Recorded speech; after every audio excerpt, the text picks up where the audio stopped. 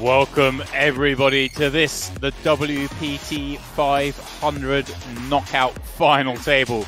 I'm of course James Dempsey, joined by my main man, Jeff Gross. How are we doing, Jeff? Good, man. Ready for fast-paced, big action. This is a knockout, large event, WPT500, so about as fun as it gets. These knockout tournaments becoming so prevalent online. Great to see World Poker Tour, Party Poker, putting on a fun event, big prize pool, way over the guarantee, so it's really nice. It's going to be fun final table day. Yeah, this one smashed it, Jeff. I was kind of looking at the tournament before we came on. Obviously, we had the WPT 500 last week, the vanilla, as they like to say, just the regular prize pool. But this one, far exceeding it in numbers of players. $1.3 million prize pool for this $500 tournament. I think if we take a look at the tournament info, we'll see all this. But yeah, it's just monstrous for a $500 tournament. You can see here, of course, with that, the first prize, $76,000. But Jeff, knockout tournaments, you got to throw the heads-up bounty that goes on there, right? So typically, first prize is going to be a lot bigger than that 76K, isn't it? Yeah, it's really, it is exciting, and there's a lot of interesting spots. I think in knockout tournaments, it makes it so fun at the final table because ICM is such something you hear about so often, but some things that may not seem right are right, and it's sort of just one of those things where you see extra action. Guys are hunting. You don't know how guys are going to approach it. Will some guys be, going for it? Are some guys sitting back trying to ladder, or are they just going to go hunting and try to pick up a big bounty? So it's one of those newer formats. It's a lot of fun. I think the most fun to play online. I heard you mention last time, James, you've been playing some more knockouts over the pandemic during COVID, and it is fun, man. It's just like one of those things where you're kind of always learning and if you will, guessing a little more than normal, because there's just so many unique situations where something that might not normally be perceived as the right play is the right play with the math and the bounty on the line. So really exciting to watch. Yeah, always a little difference. And look at that, Jeff. You see the chip counts in here. Armin Rezaei coming in as the chip leader. He, David and Benjamin all over 200 mil. But Jeff, some short stacks down the bottom. And as we're just saying, it's a knockout tournament, right? So the short stacks, it's a little bit more precarious than a regular tournament, right? You're going to get called a little bit more lightly as we just head on into the action. We'll see how this goes. I mean, 1.75, 3.5 million blinds. Obviously pretty deep here, but like I say, we see Svedin here in the big blind with the aces, one of the shorter stacks. Boika, of course, probably, Jeff, I'm going to say the best known player on this final table. I'd say Aliaksei Boika. I don't know if you have many experience with any of the other guys here. Obviously, Armin Rezaei, relatively well known, had some big cashes, but Boika. Oh, actually, no, I'm sorry. Benjamin Chalot is known. I know that name for sure. I believe. Are you familiar with him? I feel like we've seen him at another big table here, but he definitely is a. Oh, Jeff! Straight away, we joined the action. There were 8 on the final table, and David, you just say one moment, just rips it from this one 9-6. Svedin in the big blind calls it off with the aces and gets run down straight away. I mean, that's quite a start to the stream. That's not how you draw it up. You come to the final table, you get aces, you're just hoping for the action, you see a shove, and then you're out. So yeah, be careful what you wish for. Really sick beat there, and a really fortuitous, rewarding the aggressor David L with a big pickup there and a knockout early. Jeez, right, and yeah, and it's kind of a little bit of what we're saying, I guess, that you're going to jam a little bit wider in those spots against a shorter stack than maybe you normally would, just because, hey, if they do call, I've got a chance of winning thousands. Yeah, wow, that was quite the hand. So we do see a fast and furious start, and now we pick up the action. We got 9s, and we see the button raise versus Armin, who is in with a dead small blind. He's got 2 9s, and these guys have a fairly deep stack versus the field. So it'll be interesting to see what Armin does. He does decide to raise and not call, and gets a bit of a tricky flop. Yeah, David's raised button. Armin's just flat from the big one, hasn't he? Obviously, the 2 biggest stacks. Armin's just gonna play this pretty cautiously, I think, with any hand here from the big. These two, not too much reason to get involved with each other. Wow, Jeff, what a start. That first hand, 9-6 versus aces. Barely time to catch our breath. But welcome, everyone, who's joining us, as always, here for the stream for this WPT500. If you're coming in just now, you missed a good one to start. We have lots of giveaways going off this evening, guys, as per usual. And we do have a beautiful little free roll taking place over on Party Poker. Starts in an hour and 10 minutes. And guys, that one's password protected. I see you all in the chat screaming for the password. Well, I can tell you it is "We love Jeff," because Jeff, we love you. It's simple as that. It just makes sense. Man, this is quite really, that is nice. That is very flattering. So I appreciate that, and I hope you guys wish you the best in that free roll. That is quite a nice opportunity. So good luck. Are you playing, James, or no? You can't multitask on that. Or you got the file table? Man, I'm in there. Don't you worry about that. I'm in there. I've been messing around. And guys, let me tell you, tonight, obviously, we've been doing these the last few weeks. First prize is a seat to the Irish Open online opener event. That's €530. And then I believe there's another €500 in cash paid out to the remaining places. So it's certainly worth getting in the mix, giving out some of those seats. And Irish Open, of course, online coming up very soon, guys. It's going to be a fun one. Of course, the main event 1K. Plenty of satellites to get involved. Final every Sunday for that. Please do check it out. But we're giving a seat away to the Irish Open Day 1A opener. Bit of a mouthful, but worth winning, guys. Worth winning. Now, Jeff, Armin Rezaei here on the button. 8-9 suited. Yeah, it does just rip it in. I thought he might, Jeff. And Jeroen's got your hand. The ace queen in the small. Oh man. This feels like, wow. Well, just right into it. Here we go. What a flop. Oh my! Straight flush. Come on, ace queen. How can you just always let us down? And man, that would be a hand that we want to plug in. Not because we have so much attention to ace queen, but because that is a really tricky spot with ICM on the line. I'm actually not sure. What do you think there, James? I mean, you can't fault him, right? Especially if you're playing to win the tournament. You got to believe you have the best hand. Probably dominating, but what do you think there? With ICM, there's only really one other stack in your position, but man, Jeff, what a spot. We'll come back to it because I think we're about to see another roll in here because Davis got 2 9s. Aliaksei Boika is now by far the shortest stack with ace king.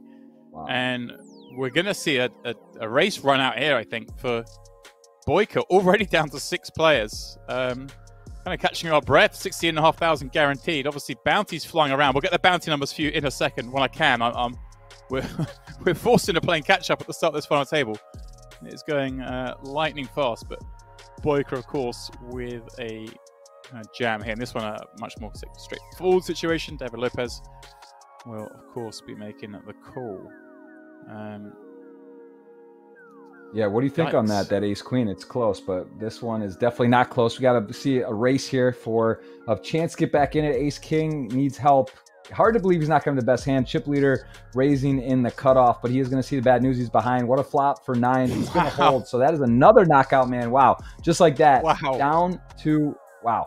It's just down to wow. We're going fast. 5 left, just like that for a WPT 500 title. And it's going to be a lot up top. As we mentioned, the knockouts are on top of the prize pool. So you can see generally you expect a little over double. I mean, it should be around 160 grand to first US dollars. So really big ROI on this 500. Again, getting 1.3 million from $1 million guarantee. So really impressive field and big start for the big stacks. They're separating themselves. David L and Armin, both very healthy leads here.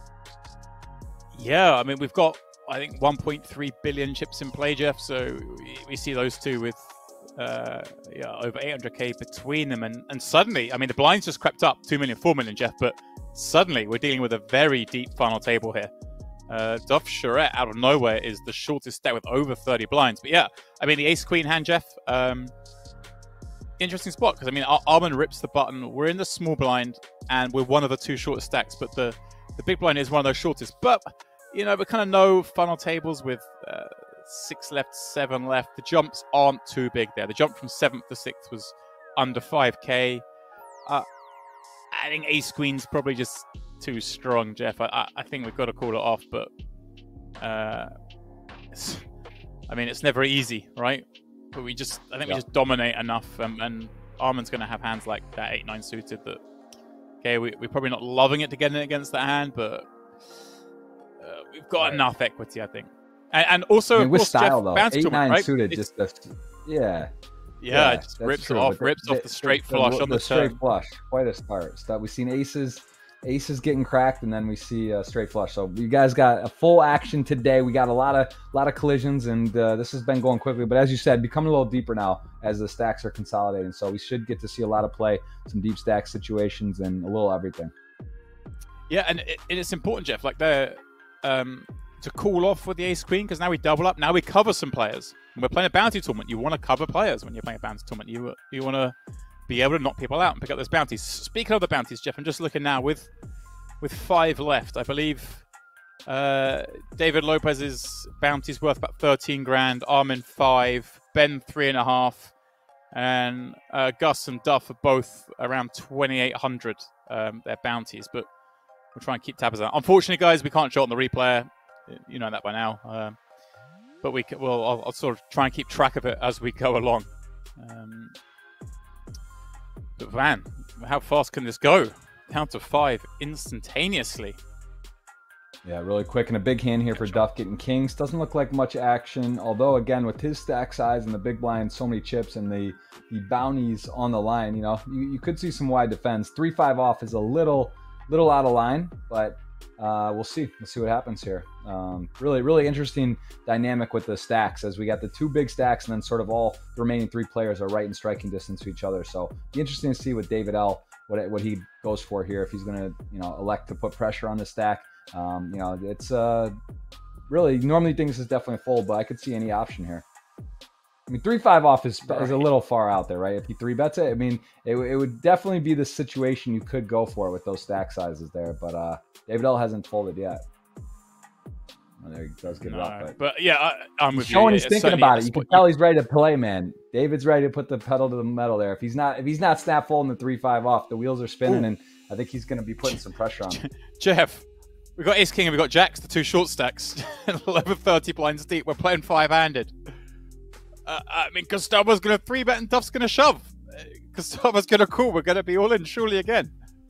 These are quite the setups here so far, right? Absolute madness. Ben's got a nice playable hand, 7-8 suited, but he's going to be sitting this one out. It's going to go raise, and we'll see a re-raise here. He just flats. Just kidding, Jeff. Just kidding. I was going to say, like, Duff just covers Gustavo by literally 500 chips, which is obviously very important in these spots if they were to get it in, but just flats, and wow, he's going to potentially get away from a bust out here, Jeff, because it's going to make 8 deuce. He's going to have to lose some chips post flop, but I doubt he's going to lose all of them. Yeah, really interesting, and it just shows you where you think, certain times in a tournament you may be playing one way or think there's only one path out, and in this particular spot you could argue that he should be just looking to 3-bet get it in, but he does go for the more passive line. In this particular scenario, he's going to get to have a sort of a free roll, if you will, in terms of even maybe a chance to win the pot or just lose less chips. And on this run out, both players not going to be super thrilled with the boards. Ace King's got to feel pretty good, but the heart does complete a possible flush, so let's see what happens. Yeah, heart rolling off, neither with one, and Duff is forced to check. And Jeff, I guess the jacks are still just good enough to check back. Maybe a really small bet, kind of protect stroke, get value stroke by a showdown against some of those single heart hands, like a king queen with a heart that decides not to double barrel than most of those would. Does check back. 8 pairs turn doesn't really change too much. I mean, Gustavo shouldn't really have an 8, neither will Duff. I guess Duff's going to go for some value here, and Jeff just questioned whether Gustavo can lay it down, and I'd imagine. I think he can find a fold here, but it's especially on that sizing, goes a little bit bigger, and Gustavo's not going to love it. But in hindsight, he's no matter what, he's going to be losing less chips and maybe even saving a big river call. See what he does here though, with no heart in his hand, no ace, kind of a tricky one, and he would not be correct if he calls. Let's see what he goes with. He is in the tank. I don't think he's going to call. I wonder, Jeff, why he didn't go for the 3-bet preflop. Do you think he was trying to lay a trap maybe for David or Armin in the blinds, who might try and squeeze out the 2 shorter stacks? Or do we think it's just a case of didn't want to get jacks in 5-handed? We've got some ladders coming up. I mean, Yeah, it's always, that's why poker's so fun. I mean, these are the spots where you kind of get to, as the players also are watching, they get to see the cards on delay. They kind of get a feel for who's going for it, who's not, what's happening, what style are they playing, and it's also, you don't really know. Yeah, it could be exactly that. Could think that David's just going to freak out and go nuts. Could also be for that exact reason, doesn't want to get in a flip versus ace queen versus ace king. Of course, you lose out value when your opponent has 10s or 9s, but you also could get some folds from like a hand like king queen maybe. But, also could just be really comfortable with this game, wanting to play post-flop, wanting to see, maybe that's what his whole style has been. It's hard to get to a final table with 1,300 players, and whatever our friend Gustavo has been doing, he's been playing very well, obviously, to make it this deep. So another spot where maybe most of us would be busted, and he is still in and has plenty of chips. Yeah, certainly does. Armin with kings from the small. Just going to pop it up 3.5x into Duff, who 40 bigs Jeff, suited jack, says, all right, I've got just enough to have a look at a flop here. Clicks in and the queen, 4 rainbow. Not the board he was looking for. And yeah, I mean, you could argue, again, with the tightness of stacks with the next 3, besides the 2 big leaders, that he could just give this up. But I think the suited jack a little too good, and also Armin's going to be up to no good. He's going to be raising a wide variety of his range. So I think that Duff just saying, you know what, I'm going to have worse hands in the spot. Let me peel while I still have some chips, and I get too short and I have to be super ICM aware. So I think don't blame the peel there, and Armin's just going to pick up another one. So it's really, really tight here between the final 3. And this is a tough spot for Benjamin Chalot. He's got 5-handed king queen. Got to believe he's going to be opening. He's got to expect pressure from David or Armin. That's kind of the problem when you open and get resistance. You start thinking, oh, are they just messing with me because it's so obvious? But in this particular scenario, David's got a real hand. Yeah, you kind of convince yourself, don't you, Jeff? You're like, oh, I think he's just messing me because he's the chip leader. Okay, in this case, he's just going to flat. That seems reasonable, I guess, Jeff. For that reason, exactly right. Ben's not going to be opening light under the gun with David and Armin behind, so David shows a little respect. Just going to throw in the call, and yeah, he's got 10s in position. Why not? See you guys, a lot of you in the chat looking for that password. Welcome. Shame you didn't catch us at the start because we had bust outs galore on the first orbit of this final table. But the password is at the top of the screen there. You can see it. We love Jeff. We most certainly do. Get involved. We're giving out an Irish Open opener seat for the winner of the free roll. And we have another €500 in prize money to pay out the remaining places. So certainly worth getting in the mix. Costs nothing. Head on over to Party Poker. And of course, guys, we'll be giving away our usual tickets at the top of every hour. So if you want to be in with a chance of winning one of those, all you have to do is follow us right here on Twitch, and we will give out 10 tickets each hour worth $11 a pop. As Ben fires out a little C-bet here, Jeff, 8-9 deuce, couple of clubs, has 2 overs, has a club. Just figures he can just knock out some ace highs perhaps that David might have that haven't connected, and some other hands that might end up bluffing him, but picks up some equity, Jeff, with the gut shot, albeit David now has top set. Yeah, everyone's got something here, and Ben, tricky, deciding does he want to keep his stack preservation, or does he want to put pressure here and shell it off on some? And I mean, this is a tough spot. Everyone's going to like their hand. He does decide to slow down, and David just hits the absolute money card, but he was already in great shape. Going to find himself with a set, only having to fade a gut shot. He doesn't know that. Let's see what he does on sizing. He's certainly going to be betting here, and I think he has a few options. Pretty wet board, though, right? When you have the top set, your opponent could easily have the flush draw, could easily have Jack X, and he is going to go on the larger sizing. Yeah, really big 45 3/4 sets up what? Sets up like 75% on the river, I guess. Sizing that Ben's not to continue against. Like you say, Jeff, I mean, he's just hoping he's up against potentially an overpair. Some Jack X certainly wants to continue. Some of those flush draws even. Man, David just running away with it at the moment, Jeff. He's having himself a day. Running hot, getting there, getting hands, getting the right situations, and he gets another solid hand. And Gustavo in the small blind with a very sensitive stack. I mean, he's got... a playable hand, chip leader opening up, but it is 9 high, and he does just get out of the way. He knows there's too many. The negative scenarios outweigh the positive, and he gives it up. And David just going to add to his stack, separate himself as the chip leader at the moment.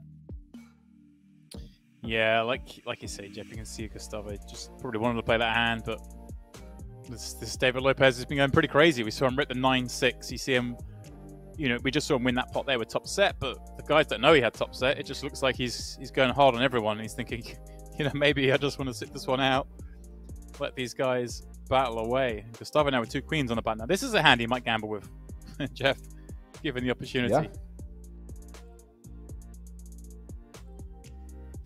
Yeah, David definitely, you know, he's in position here in terms of with the chips. He's out of position in the hand, but he's definitely looking at King 9 and decides it's a good enough hand to defend. Could even put a 3-bet in, but decides to flat. And Gustavo has to love that with the Queen of Diamonds and no overcard to the board.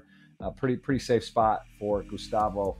And David does have a diamond and some back doors, so could get a little bit interesting. Definitely could do a variety of things here. So I'm sure with that size, he's going to at least peel.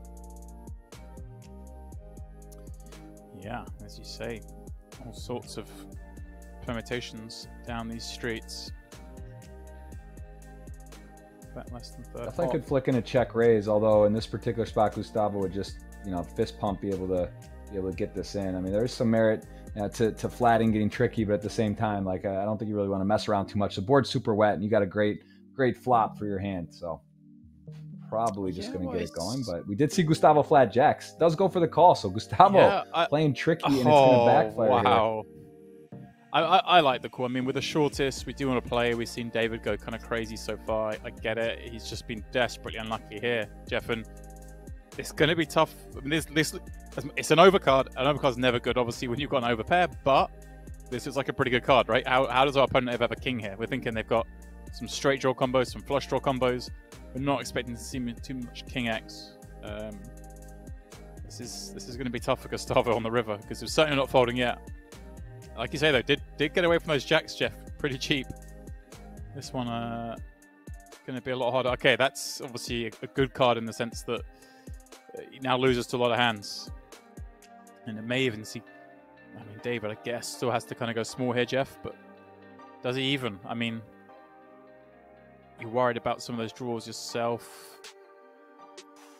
Super interesting hand. Quite a run out. I mean, Queens blocks some stuff and it has a pure diamond. But now I think he's just going to be happy to just check after his trap went from a trap to, you know, just hoping to get out of dodge. But he's going to be very unhappy, but also kind of happy not to go broke. But man, what a run out this was. And man, he's wow. I was about to say, is he going to try and bluff this? This is such a great hand to bluff with, Jeff. But do you think you need to bluff when you got 2 queens here? I mean, you beat so much, but he obviously thinks I can maybe make him fold 2 pair. I think he's going to fold, incredible. Jeff. This is incredible all around because you can tell Gustavo's obviously playing the game. He's flatting, he's trapping, he's getting saucing. I don't think that's full value. It's just kind of a crazy hand. I would love to get. I'd love Pads. Where's Pads? Can we call him? Is anyone watching? I'd love to see what Pads would do on that spot because that was a high level hand. That was exciting. Well, I liked it, but at the same time, like David had a 9 blocking 8-9. He had the King of Diamonds blocking quite a few of the flushes. So he did have a contender to cool off with. But at the same time, and like, what do you think Gustavo's got? He's very pre, bet called flop, called turn, and now wants to shove river. Do you really think he's turning like a 10 into a bluff? I mean, I didn't think he'd turn queens into a bluff, so I can completely understand David folding despite the fact he had a theoretically good hand to call with. It's great stuff already, Jeff. We've seen. This is exciting. I knew this would be good. I knew this was gonna be a fun one, but this is definitely cool. We've seen some great hands. We've seen some bad beats. We've seen a straight flush, and we're seeing some players play at a high level. So this is definitely exciting. Yeah, Gus there just bossing it straight away. Like, not many players, Jeff, are gonna turn the queens into a bluff there. Do you think he was bluffing though? Because like he's not getting 8-9 to fold. He's not getting a flush to fold. The opponent doesn't really think. He's thinking your opponent has a king. I think he's just trying to get maybe a hand like Jack 10, or I mean 10-7, or some weird 2-pair combo. I think 10-7 is the most likely, something like that to fold. But maybe even the hand like the one David had, the rag King of Diamonds. I don't know, man. It was. That was a weird one.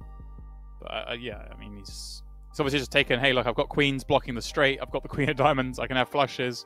I can maybe make David hero fold something here.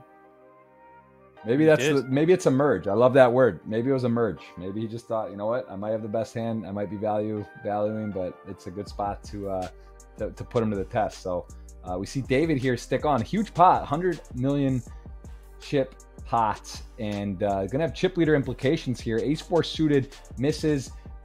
Clubs miss. A lot of stuff misses. Could have the best hand as well already, but Armin probably realizing he likely doesn't have the best hand other than a flush draw, and too much on the line though, and decides to check back. He does have showdown value with ace high there, so he does check it back, but David L gonna extend his lead. Yeah, certainly does. Armin giving it up, and very much the divide remains the same. Gus, Ben, and Duff all with between 30 and 40 blinds. Armin a little shorter than Dave, but does have that all-important position on our chip leader, who is, well, let's see, Jeff, how comfortable he's feeling. He's got the queen 4 suit on the button. He's just getting raised up. Saw him rip the 9-6 from the small, run down the aces. No, he's going to give this one up. Armin the same with this 8-5 off. Man, these guys are going hard. This is a big one though. I mean, big jumps coming up, and as we mentioned, you see that prize pool 76,000 for first and second, the same. But this is the knockout, so when they do go heads up, you play for double what your bounty shows and double what theirs is. So it ends up being generally about double what you're seeing first place. So this is a 6-figure score first place, no doubt about it. 500 buy-in, quite an opportunity, quite a big swing here, and I would imagine some of these names we're not quite as familiar with. Been some high-level play, but this is going to be it's hard to get 6-figure scores. They don't come very often, especially when you're in for a $500 buy-in. So, really exciting day, really big opportunity for the players here, and we'll see who's going to get it done. Yeah, I was just looking as well, Jeff. I saw Gus has actually had some pretty decent results in some of these WPT onlines we've done in the last year. He won 1K 6 max WPT online back in the summer, and I had a deep run in the 10K WPT Championship. I say deep run, he came 70th, but out of 1,000 players in the 10K with first prizes 1.7 million, I'm calling that deep, man. That's a sweat. Here he is, kind of proving some stuff with those 2 queens. There's Armin. It's going over pot, Jeff, with the 8 blocker. That's it. Right. I can have a straight. I'm going to put pressure on you. Have some of this. Man, these guys are in a hurry. I love it. So, Jeff, you like these bounty events, right? You have a lot of fun. You said, obviously, I've just sort of started playing them more recently, but man, it's a fun. Whoa! Duff finds the call on the turn and is not going to get rewarded. Armin binking the gut shot on the end. Yikes. Yeah, that's quite. I mean, listen, Jungleman said it best. Bet your gutters, and Armin does that. Capitalizes. Now, Diamond does come in. It's a pretty interesting card, but he does make his hand. If you're bluffing with 8 high, no, gut shot, and you hit it, you got to think you're going to go for a bet. Now, I thought maybe he would shove, but I guess the shove doesn't make a ton of sense, and maybe even decides he could bet and find out where he's at. So actually, I like that. That makes a lot of sense. That sizing there to probably just get called, and if you get shoved on, you could maybe realize you don't have the best hand. Pretty unlikely Duff's going to go for a bluff there. Yeah, it's only, I mean, I think with an 8 you may have to still call, but certainly going to want to bet some hands smaller, aren't you, Jeff? A little block bet now and again. So you're repping a lot of strength by overbetting turn anyway. They're going to pop the ace-10 under the gun. Blind's gone up 2.5, 5. Blinds, guys, at the start of today, 16 minutes, but I think now we've reached this level, or perhaps the next, they go to 24 minutes. I think it's at this level, they go to 24-minute levels. But hey, I mean, who needs levels, Jeff? We can keep the blinds at this level the way these guys are playing. They'll battle it out. We don't need to put them under any pressure. They're fighting hard.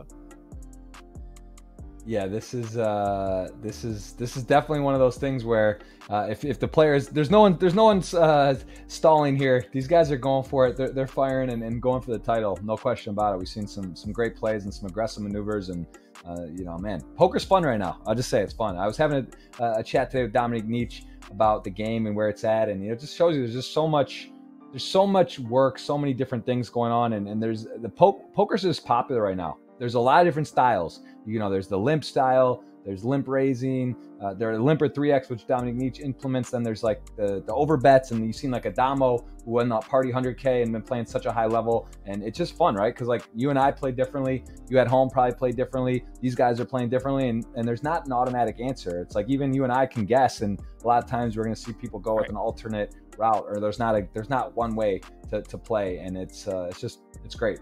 Poker seems to be at an all-time high right now with the guarantees, the live as well. Can't wait for Party Poker to get back. Hopefully the Bahamas. I think that in my mind, I don't have any inside info, but I would think that like November, hopefully for the Caribbean would be back. But I don't know, James. What are you thinking? And if you have any inside info, don't say anything. But what's your guess?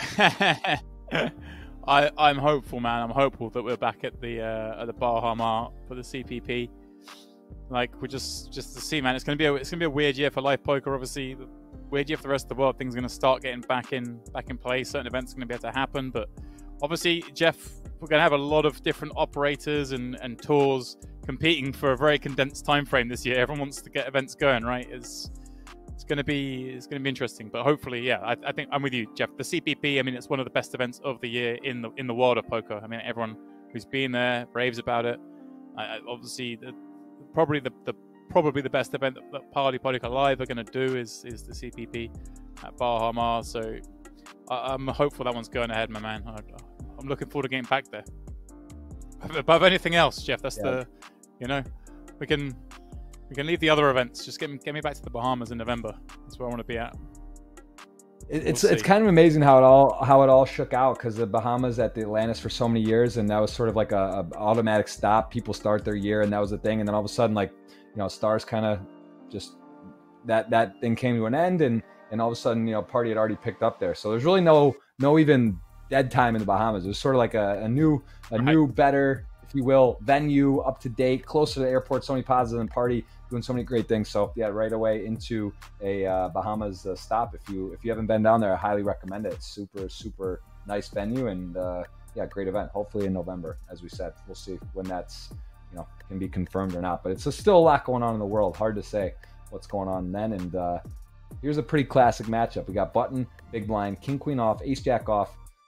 Everyone's got a little something, but there's a shove, and man, this is one of those spots where it's such a brilliant shove, and this, you can see it puts a hand so strong as ace jack into the hurt box here. Yeah, I don't think he can call, Jeff, with covering Duff sub 20, covering Gus. I mean, obviously you could call in theory if you give Armin enough hands, but how many hands are you going to give him? And there we go, he does make the fold, and completely reasonable to do so. Wow, Armin's just happy like David. They're gonna take names, man. They're going hard. And now Ben, next hand, dealt with 2 jacks. But yeah, Jeff, I would hope with some of these live events, you guys know watching, what's key to the party poker method and the ethos of the big events is a huge amount of satellites. So I mean, you know, Jeff, these kind of decisions, they have to be taken pretty soon, man. We want to have CPP in November. You need a long time to run enough satellites to get everyone in. So I mean, hopefully we'll get some ideas in the next couple of months, really, what the schedule might look like for the rest of the year. But not much me and Jeff can say at the moment on that. But in the meantime, Jeff, we've got the online stuff, right? We've got, like I say, Party Poker Irish Open online coming up. That's our next big event right here. We'll have loads more through the year, no doubt. So Ben does pop up these 2 jacks. David calling in position with 5-6 of clubs, Jeff. And look at this. Flops middle pair, gut shot, backdoor, flush draw. Go. Yeah, it sort of seems like David's day, I gotta say. I mean, if I had to ask me to pick someone, he's hitting boards, he's getting there, he's playing well, he's playing post flop, and here he is in position with the absolute smash of a flop. And if you're Ben, you gotta like it. You don't probably have too many spots where you think you're in too bad a shape here. I mean, I guess, you know, there is some 6-7 suited. If he's flatting 5-6 suited, of course, there's some sets. But overall, Jack's got to feel pretty good. And we do see a check here. So Ben likely going to start putting some chips in. Now there's possible flush draws. And, you know, you got to feel good about your hand when your opponent checks. Yeah, it makes sense. Ben's obviously decided to check this flop because David's going to try and bluff it a reasonable amount. Ben's not supposed to hit 7-6-3 too much when he's opening into those two players behind him. David, though, with his pair gut shot and backdoor flush draw, happy to check it back, and now faces the overbet when he picks up an additional gut shot. Of course, Jeff, 8 or 4 now gets him there. Certainly good enough, even just with the 6 at this point, to be calling this bet after the check on the flop from Ben. Expect just a call here. It's super interesting spot. So he does go for the call. We see a 10 and an interesting block bet being executed here. This is an interesting one, Jeff, because a lot of the hands that David calls with on the turn have potentially made 2 pair or made the straight. Seems like quite a weird spot to bet. For the particular hand, it's super interesting too. But we do see David make the right decision, and high level. I'm really enjoying these lines so far. There's been some very interesting spots, and seems like some high level thinking going on these players. So also probably a lot of experience. They played. This is a multi-day event. 2-3 tables left. These players have been playing with each other. There's now hole cards up. They're watching a bit. So there's some information and players maybe doing some exploits at this point. But we're definitely enjoying it, and we've seen a bunch of action so far. And we got Queen 8 suited here for Duff.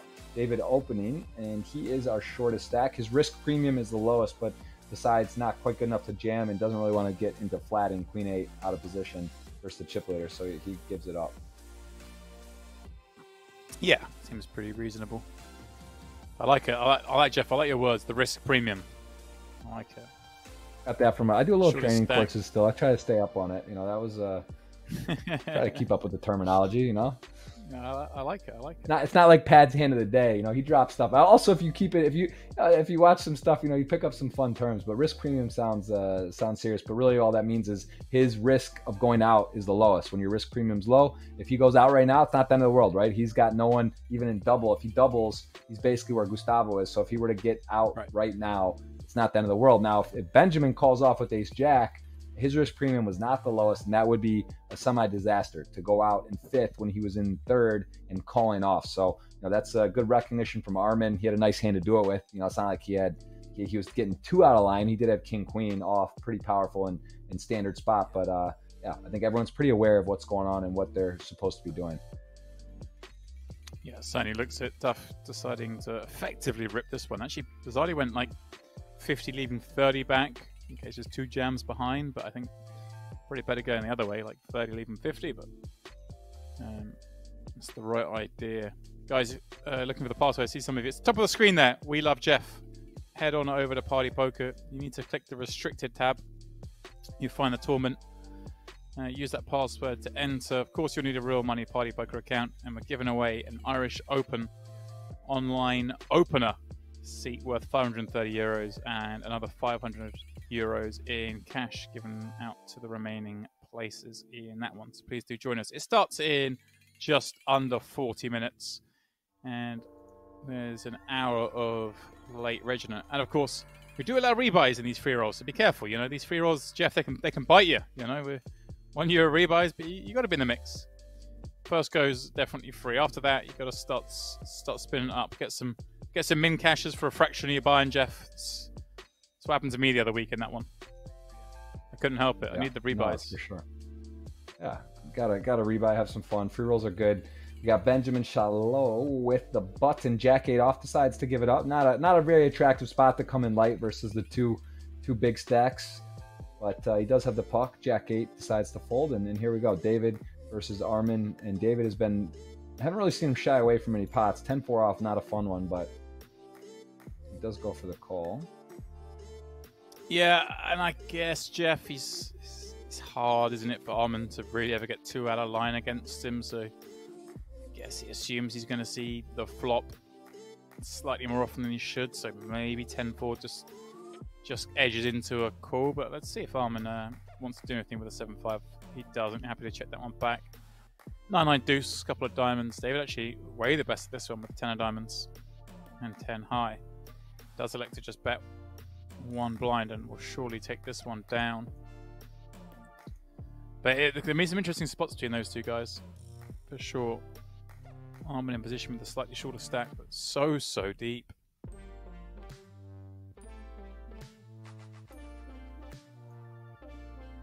Let's say blind's getting a little longer now, to 24-minute levels. Man, this would be a fun one to get in. Jeff, I mean, I have to confess, you know, I'm not too sharp on these bounty situations. I guess that as you get towards the end, I mean, obviously winning the tournament is so important, right, with those bounties. Like, actually taking first place has got to be worth so much that I guess there comes a point where we don't really worry too much about the sort of traditional ladder spots. And I don't think we're there yet, but maybe three-handed, do you kind of have to play a bit more for the win than you would in a usual tournament? Does that sound right?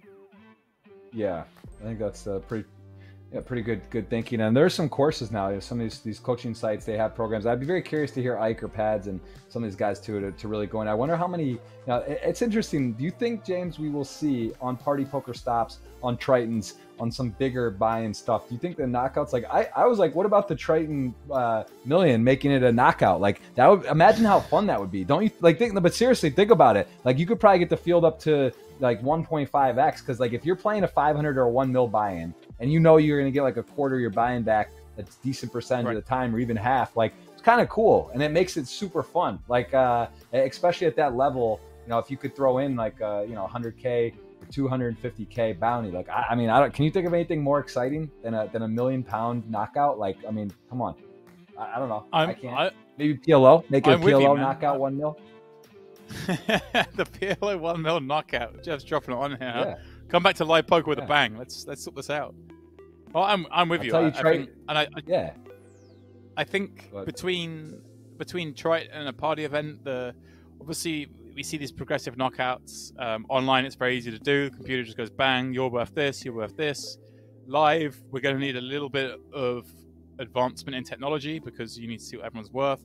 But we're not far away from that, Jeff. Think of all the things that have come into poker over the last few years, like the likes of the shot clock and time banks, this kind of stuff. It's not that unreasonable. We can't have a centralized system running through like the shot clock pads that show like bounties and stuff. I think it's doable, man. I think that'll be the next big thing that comes in is this kind of big live progressive knockout. It's going to be difficult, but someone's going to do it, Jeff. I'd like to bet on Party being the ones who do it, because the players are going to love it, right? How cool is that going to be, playing this kind of event live? You just see the number of runners we get. You get more entries, man. Yeah. And like you say, if you're wondering about taking a shot, you say people would be more likely to pony up the million. I'm with you, because you got a decent chance of getting at least some return. It effectively lowers the buy-ins. And we saw that in the summer with the WPT Knockout Championship. It was a 3K, Jeff, and if you remember, we had Daniel Smith, not the American one, but the Irish one, who he won a seat. He won a 3K seat, and he was like, "Which event do I choose? I'll plot for the 3K knockout, because hey, if I knock someone out, I get like 750 back, right? Like, I get a reasonable chance of winning some money." Ends up winning $400,000 and beating Manigloza heads up for a WPT title. That's the beauty. Yep. So much fun.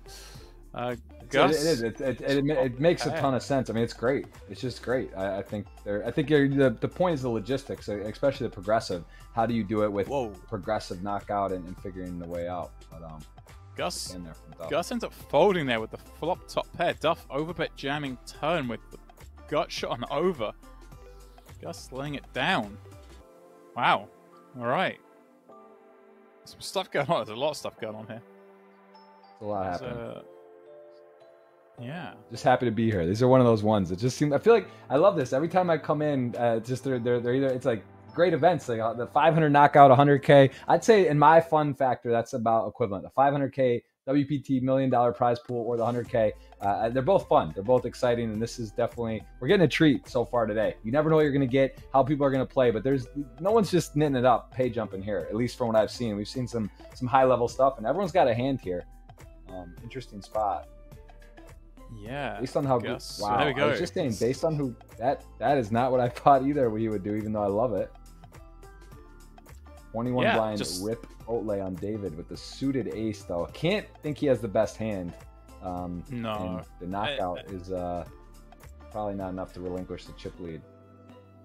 I kind of like this from Gus. He's just kind of looking at David opening so many hands, King 10 suited.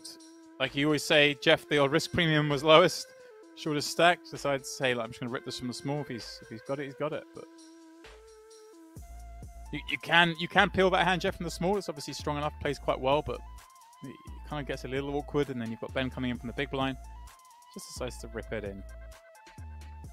Like you say, yeah, man, this final table so far today we've only been online for less than an hour, Jeff, and it's just been non-stop. Seen 3 bust outs, a multitude of interesting hands, and you guys watching, said it best. You know, that's if you, in order to live, you must be willing to die. And King 10 suited, one of those ones that is just it's just going to get through a lot, and when it doesn't, you're going to be in okay shape a lot. And you know, it's just tough when you're in a 500 1 mil prize pool and you get down to the end, and then you know how you bust is you bust with like a King 10 20 blind shove, but all the times it works, or you double, you know, it's worth a lot. But you know, man, Gustavo also could be capitalizing on, we see the jacks flat, maybe the people have been watching a bit. He's gonna get a little more bit of credit right now, that he looks like he's playing post flop and playing really solid, and then you know, he just shifts gears and puts it in with the king high taxi, if you will. So nice hand there from Gustavo. I'm just bowled over. I was loving the Amir Vahidi reference. Man, that guy. That was like the moneymaker here, right? He was, I think, on the final table of the World Series. Yeah, those guys. That's what I remember. Amir Vahidi.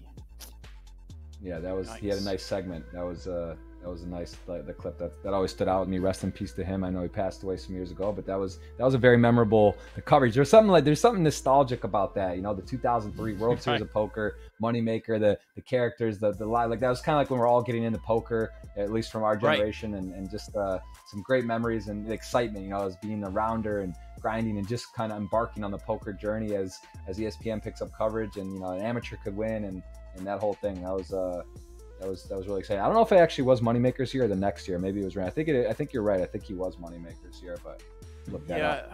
I see. That was the first year I was like really aware of it. I think was the moneymaker year.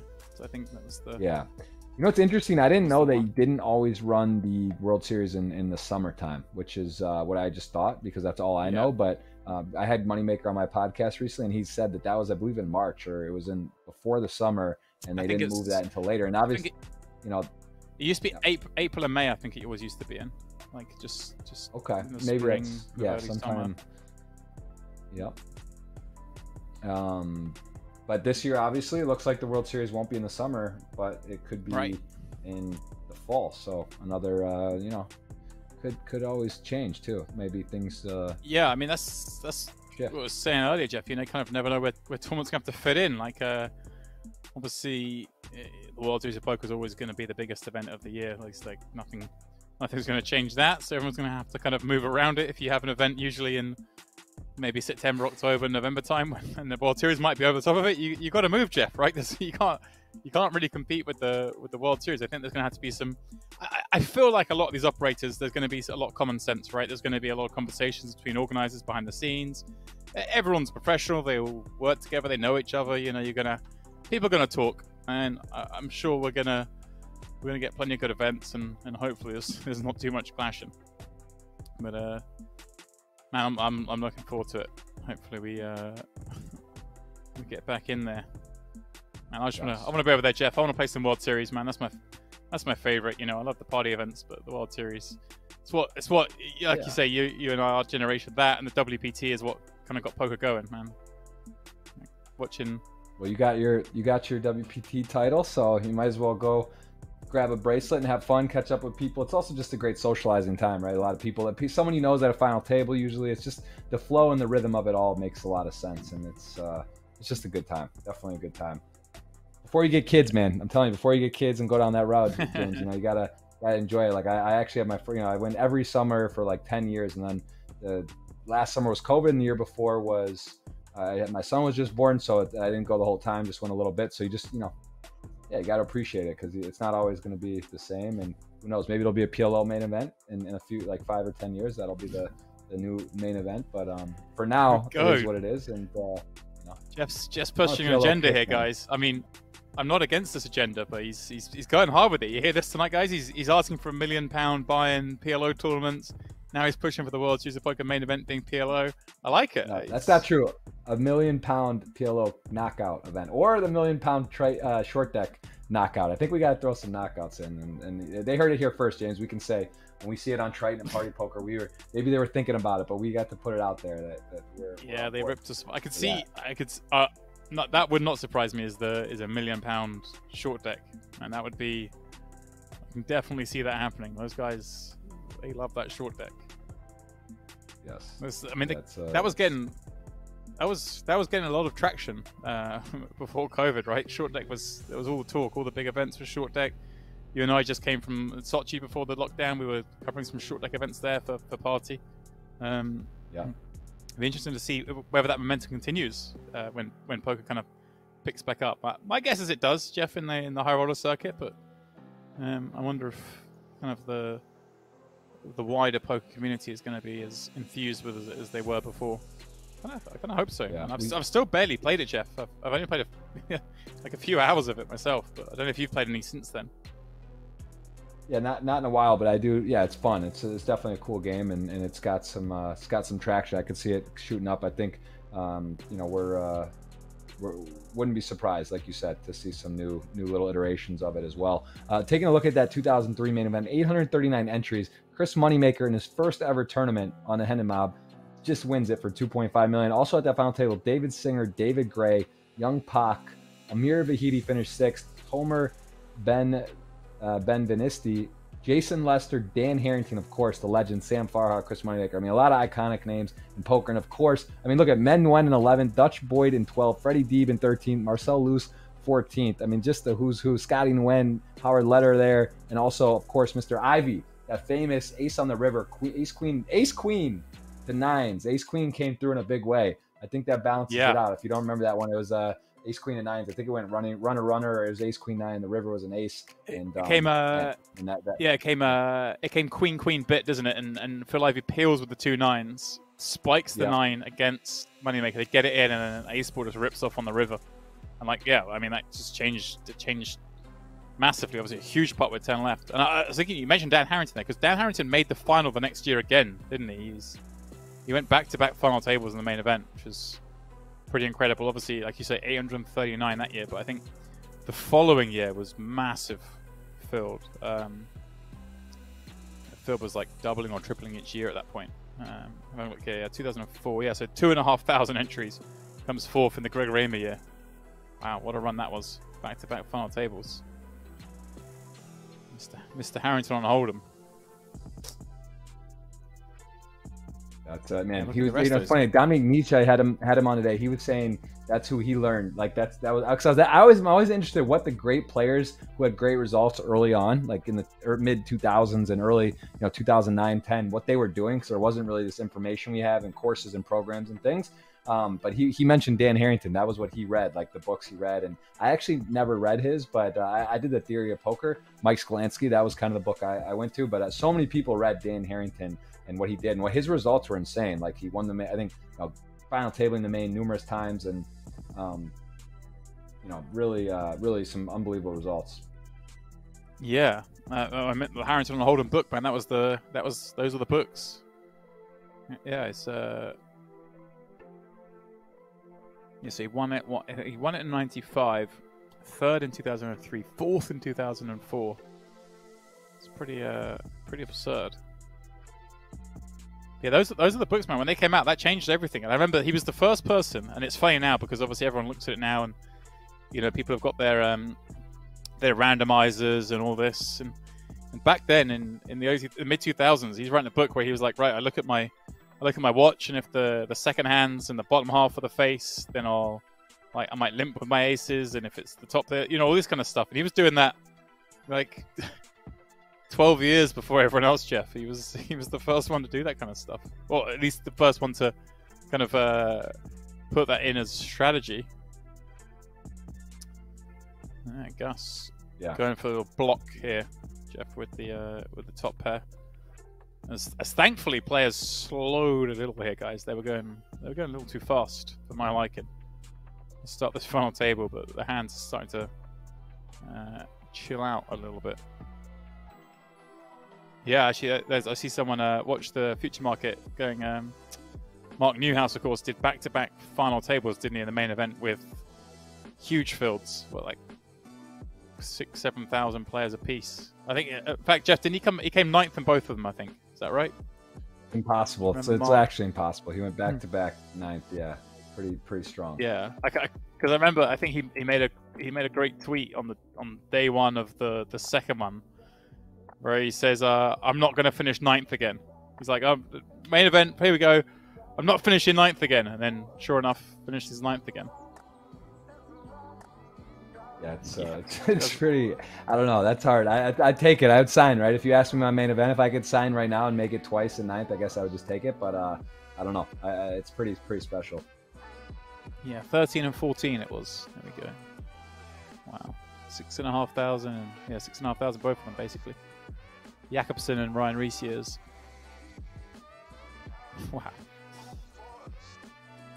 Yeah, you take it, Jeff. I wonder what the actual odds of that are. What are the odds are? Not just like final table with going 9-9. It's got to be. It's like you couldn't even do it if you. I mean, obviously, even saying about trying, like it's just like what the right. heck? I mean, that's that feeling when you get knocked out again in 9th has to just be pretty surreal. But yeah, taking two final tables in the main event in your lifetime, that's definitely going to be above average. Yeah, and like the way things are now, you just hope to one day have the sweat, one day get in the mix like that. It's so hard to do. You just do it back to back. It's exciting stuff. I just want my sweat, Jeff. I've never had my sweat in the main event. You know, my when's it going to be? It might never be. You know, that's the thing of that event. You take one event, thousands of runners, you might never get your chance. But... Yeah. Yep. What was that? I had that year actually. The year Merson won, it was pretty special because I went. The guy who finished 3rd, I'm drawing a blank on his name, but he knocked me out on a 3-outer. Merson knocked me out on a flip in the 10K 6 max and won it, and then the 10K heads up, I got 5th in the I think it was I forget who won it. So I almost in the 3 10K events I played, I got knocked out by the winner, and 3rd in the main. It was just kind of like wow. it was pretty salty. But I've never had a great run in the main either. That was like 223rd I got in the main. And that was my deepest run. You know, it was pretty deep, but not like the room collapsed and there's like 8 tables left. Right. And, you know, like Matt Waxman who gets top 50 every year, and some guys just go there and you know just seem to go super deep in it. But I haven't had that the room collapse yet. Yeah. Yeah, they're folding up the tables, the chips, everything echoes. They put it on the banners. Yeah, I'm not being close to that. One day, Jeff, I'll get my sweat. Yeah, it's all good. Hopefully soon. You never know. It seems like though it's never too far removed. Like I don't know if you feel that way, but people who are at the final table generally now in the last like 5 or 10 years, I generally feel like I know someone pretty well, or even have a friend. I've had one sweat, like good sweat at the final table at the piece. But what about you in terms of swaps or any pieces? Have you ever had a good kicker there? Yeah, I mean, I've had some friends deep. Obviously, like you say, you're always bound to have someone in the mix. But no, I had the closest I got was, let me check what year it was because I'll see they got very deep. But I swapped with Paul Cheese, and I remember I boarded the flight. Well, I was getting ready to fly back to the UK at the end of the World Series, and I was actually sitting there in the airport. And he was still in the mix, and I'm trying to look now where he finished. So I think this is the one here. Yeah, I think it might be that same year, the Greg Merson year. I think. But I'm sitting there in the airport, and I'm like about to board the plane. I'm like, okay, he's still in here. He's doing well. And literally the last refresh I pressed before getting on the plane, there he was busting out in like 20th place in the main event, and I had like a little swap with him. I was like, man, that'd have been a nice one, but it wasn't to be. Other than that, no, like no one's ever got close to me, man. I've not had the joy. Like you just need a little 1% ball is good enough, isn't it? You get like the 100K for 1%. That's all you need. Like I've never had a bar pool. I've never had the real sweat. Yeah, Jacob Balsinger is the one. That's how he got third that year in 12. Knocked me out of standard spot like ace 3 to ace 2. Should have been probably a chop, but yeah, just heartbreaking to go out and when you get deep. And I don't know. The main event, there always feels like there's something you could do, right? Like it just feels like it's in your control. It's 2-hour levels. It's deep. You hear about guys coming back from 2 blinds and winning and stuff. So it's just like always feels like it's, you know, you can kind of control your own destiny to some degree there. Yeah, you're right. It does feel like it's the one time where you feel like if you busted out, you must have done something wrong. Like they give you every opportunity. Like it's genuinely sad when you bust. Like I'll never forget McLean Carr. It was one of my very close friends and one of my like guys in my core group of guys. And you actually look like McLean a bit. Like you have the same kind of. You remind me of McLean also. Very very high energy. You know you guys fire hard and play a lot. And he just takes it really hard. And he lost. Like I was sharing a room with him one of the first years of the World Series. And I remember like coming back and it was like 6 o'clock, a dinner break, and I came to the room and you know he was in there, the lights off in his bed in a 12-pack on his chest. And it was just like one of the more depressing things I ever saw. And he was so upset. You know, McLean's won millions of dollars. He's winning high rollers, doing whatever. But he was legit in there with like I had to talk to him, and he was in it just. That's kind of how I always remember busting the main. Like it knocks the wind out of you. You know, you don't know what to do, who to talk to. You go like I found myself pacing around or in the hallway, sitting outside, and you know, like you don't understand. You know, you don't understand like what happened or how like why did this happen. But anyway, yeah, the main event's a sad one to bust. Yeah, I think it was Dora Brunson who used to say it's the worst day of the year. Every year is the day you get busted out, the main event. And I think that's pretty true. Gustavo here, Jeff, look at this. We might have a little action. Got the aces, popped it up. Dust peel from the big flops gut shot, backdoor spades, a little over. This one's certainly not done yet for a third pot. I'm guessing that the stack depth the way it is just going to be a call. Playing 3 mil, 6 mil now, of course. Does look in the call and kind of bricks turn. Assume Gus is going to size up a little bit here, Jeff. Just set him up for a river shove. Yeah. 30 plus. Anything around there seems to make sense. Okay, 39. Duff will give that up. Guys, I see some of you asking in the chat how you can win these tickets. Well, we give them out every hour at the top of the hour. They're $11 tickets. There's 10 of them. All you have to do is follow us right here on Twitch. So if you're watching someone else, come on over to Twitch. Click follow on the channel. We're going to give out some of those tickets. All you have to do is click the follow. That's it. We're gonna chase you down if you're lucky enough to win. We're going to get you details. We're going to get the ticket paid to you on Party Poker. So, of course, you will need a real money Party Poker account as well. And if you've got one of those, why not join us in the free roll? Taking place in a little over 10 minutes over on Party. Password is We Love Jeff. You can find it, guys. It's the WPT500 free roll. Giving away a €530 Irish Open seat and another €500 in cash. Man, Jeff, that's another one. I don't know if you played the Irish Open. Have you made it over for that one? Have you been over when that's on? I have. Great event. Yeah. Yeah, that's some fun, right? Like, that's some event. Yes. No, it's that's definitely a great stop if you haven't gone. I actually went to the Cliffs of Moher and enjoyed it a lot over there in Ireland. It's cold. I think I went one time when it was February, but it was enjoyed it. Beautiful place and just you gotta go to Ireland one time if you're traveling the circuit. You gotta at least get over there and then probably make it a standard stop. Look at this, Jeff. David getting frisky with a Jack-3 suited in position. In the cutoff opening up. Armin flooding in position. 2 big stacks out flopping our man. Both making top pair, Jeff. We could see the first little skirmish between these 2 chip leaders. This is definitely one of those. The Jack-3 suited also looks scary. It's got that wrap possibility. You know, the backdoor club backdoor. Anytime you got backdoor galore, it's always in play. You know, there's a lot of cards that are going to make it even spicier than it is. And these guys are clearly in front. King Jack, kind of one of those spots where you just got to be thinking on the Jack 5-4 rainbow. You're pretty good. Go small. No need to go big. And David here, you know, he's one of the problems with this, when you do open up, you get play, you hit a top pair, you're even sort of just guessing around, and pretty brick turn on. Not going to make super interesting, at least from the equity perspectives. But King Jack still. Everyone wants to be cautious here. There's no real point to go nuts with just top pair, and you guys are number 1 and 2 securely. Yeah, cools.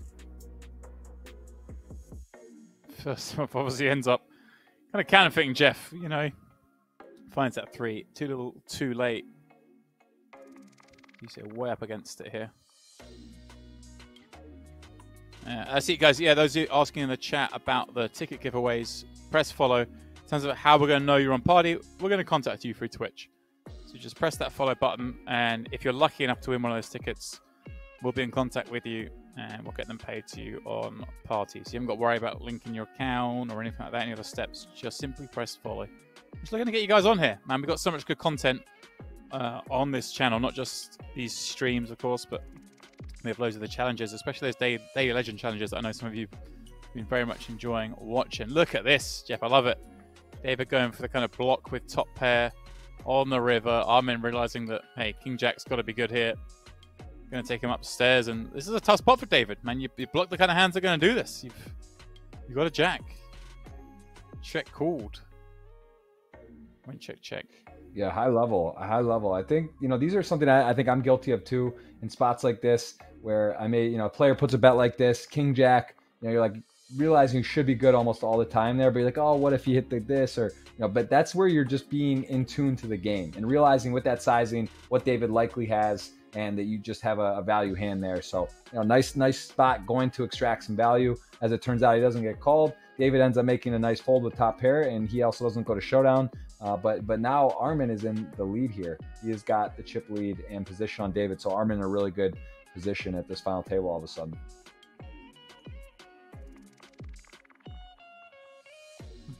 Yeah, and has that seat, like you say, yeah, now reclaims the lead of David, who was just off to a flyer at the start of this final table. First kind of a bad thing that's happened to him, really. Duff up on the button, Ben in the big Jack 3 suit. That's the hand. The hand of the moment, Jeff. He's going to peel and completely missed this one. Duff second pair and the diamond.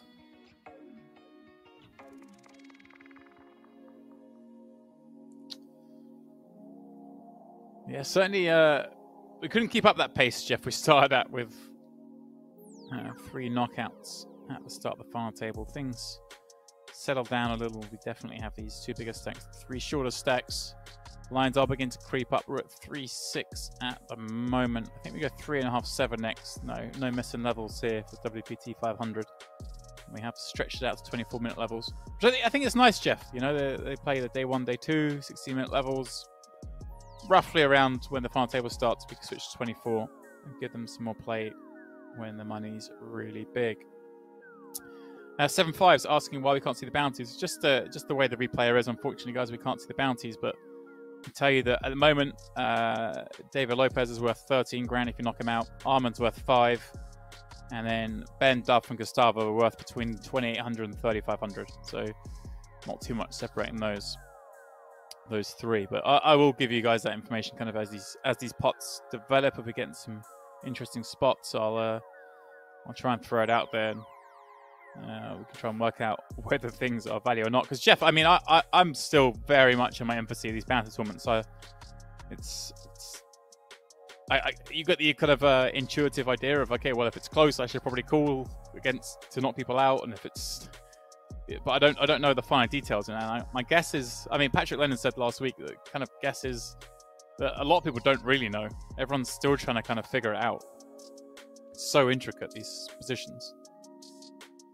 Yeah, no, it is. And it's funny to hear Dominique. I'm just referencing him. He was on my podcast earlier today, and obviously he's got 18 million earnings, one of the best players in the world, and just talking about how many mistakes he sees in ICM with the world's best. And I mean, for himself too, saying he's learning and doing stuff. So there's a lot of room to improve. And a lot of different styles you'll see, and that's why again poker's so fun, so beautiful. You know, there's always the GTO, which the book might say is right, but then there's exploits, and then there's little nuances that can cause you to flat versus 3-bet, and why you should or shouldn't. And you know, some people are just feeling extra frisky on the day, so you just never know, and that's why it's so fun. It's a perfect combination of luck and skill, and as we know it, one of the greatest games there is poker. And we're glad you guys are here. Let us know where you're from, watching. Over 4,000 on the Twitch chat right now, fired up to see who's going to take home 6 figures in a WPT 500 title. We are having a good time, and we've seen some very fast-paced action. We're down to 5. Things have slowed a bit, but that was the par for the course after some eliminations and the stacks getting a little bit deeper. Yeah, that was a violent start, guys. That was insane. The opening we had. Things matching it a little deeper. Yeah, but nice to see where they're from, Jeff. Let's see what's going on. People all around the world. It's a global game, isn't it? It's a game that needs no translation, needs nothing. Everyone knows what's going on in poker. These two going at it again. David and Armin in a limp pop, but both with a gut shot. Checks through the flop. David improves to a double gut shot now. 619 will do the job. Guys, we have that free roll going off in 5 minutes. We're coming up to our first break. My last chance to warn you about it. Please do head on over to Party Poker. Password is We Love Jeff. It is, of course, the WPT 500 free roll. Irish opener seat and 500 euros in cash being given away as the river runs out of brick. Armin called here, Jeff, with that gut shot. And his queen high is going to be good. Let's see if David lets him see the showdown, or is he going to follow up the turn bet with another bet here? I like to see a bet. He doesn't have any spades. You know, his opponent could have a spades draw or something, and just, you know, jack high, not the best hand. So nice bet here from David, and goes for it, and realizing he's not going to win with jack high. So great play, high level. Yeah, and he does win the pot, and Jeff, and kind of a key one for the parity of the tournament between those two big stacks. All right, guys. Myself and Jeff are heading off on our first break evening. Please press the follow button, because on the flip side of the break, we're giving away those tickets. If you haven't pressed follow, you can't win a ticket. All right, we'll see you in 5 minutes.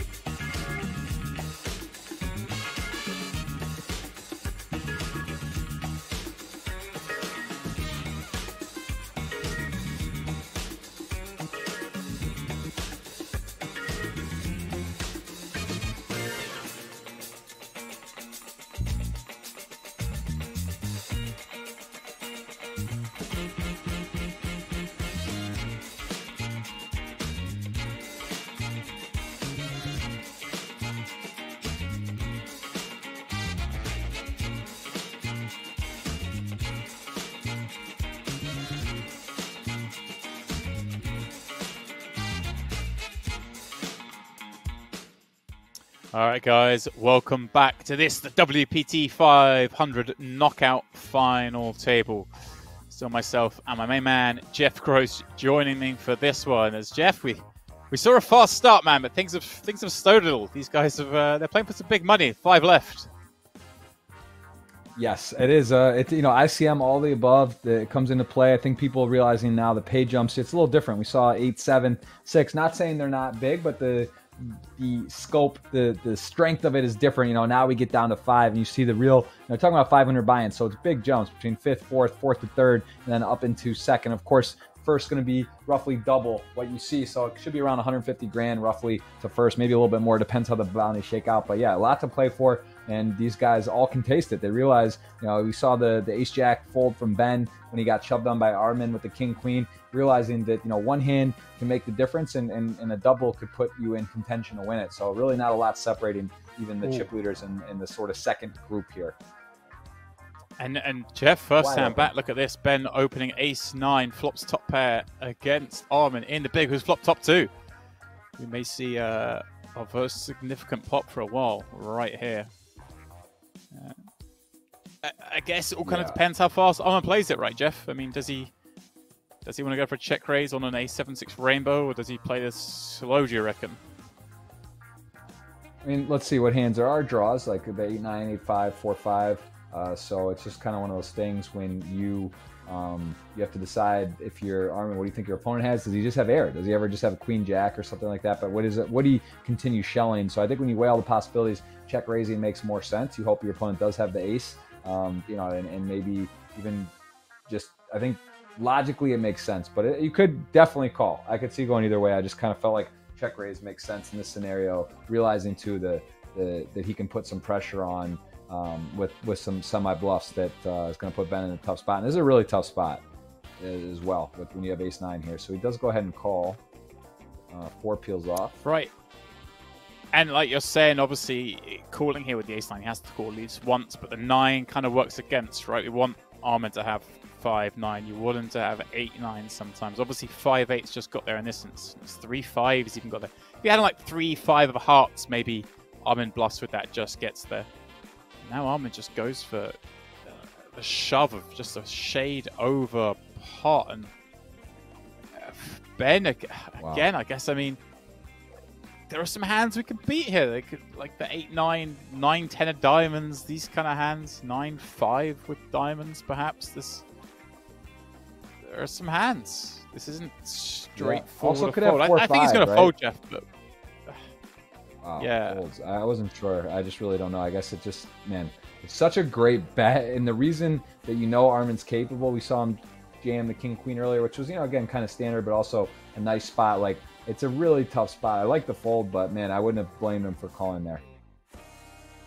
Yeah, but, yeah, I mean, gets away from it. That, like you're saying, Jeff, the money bubbles, man, he's 3rd in chips. He's still ahead of Gus, still ahead of Duff, in position against those 2 as well, so kind of a good spot to go, as we just see the blinds go up as well, which is relevant because, hey, if you're Ben, you want to be sat there with a good hand behind those 2 shoving.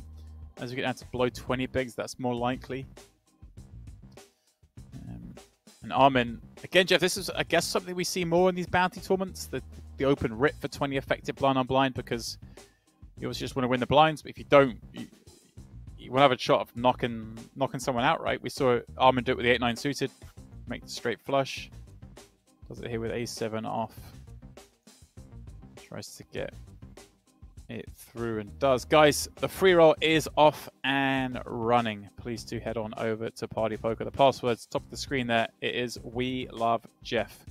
It is a WPT 500 free roll. We're giving away that Irish Open opener seat and another €500 in cash. So please do check it out. Look at this, Jeff. Here we go. Armin with the chip lead.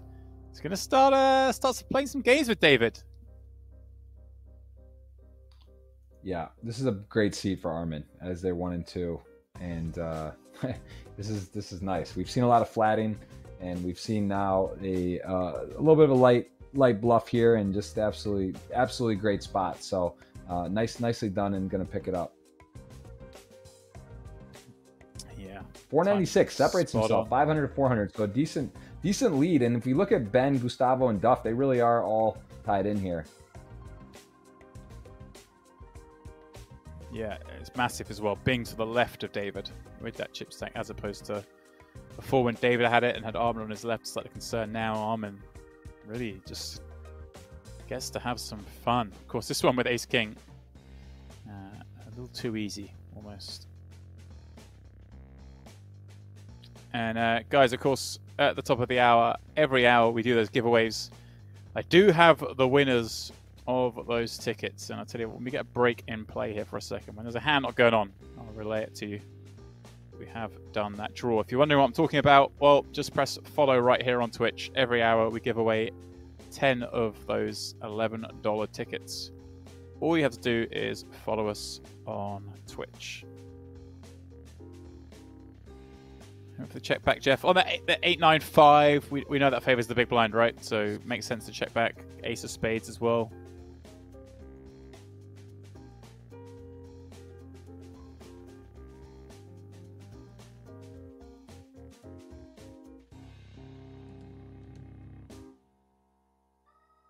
Yeah, I mean, yeah, it's still kind of a interesting one here. This is kind of a tricky dynamic because Armin's in a tough spot here. Does he want to just play bully because of the ICM? Also, just has a lot of showdown value with Ace King being the best hand, so has a little bit of a decision. Does decide to just check back, and Ben's got to love that, right? Because he's got a very vulnerable hand. Not something he doesn't want to just stick on there with the 5.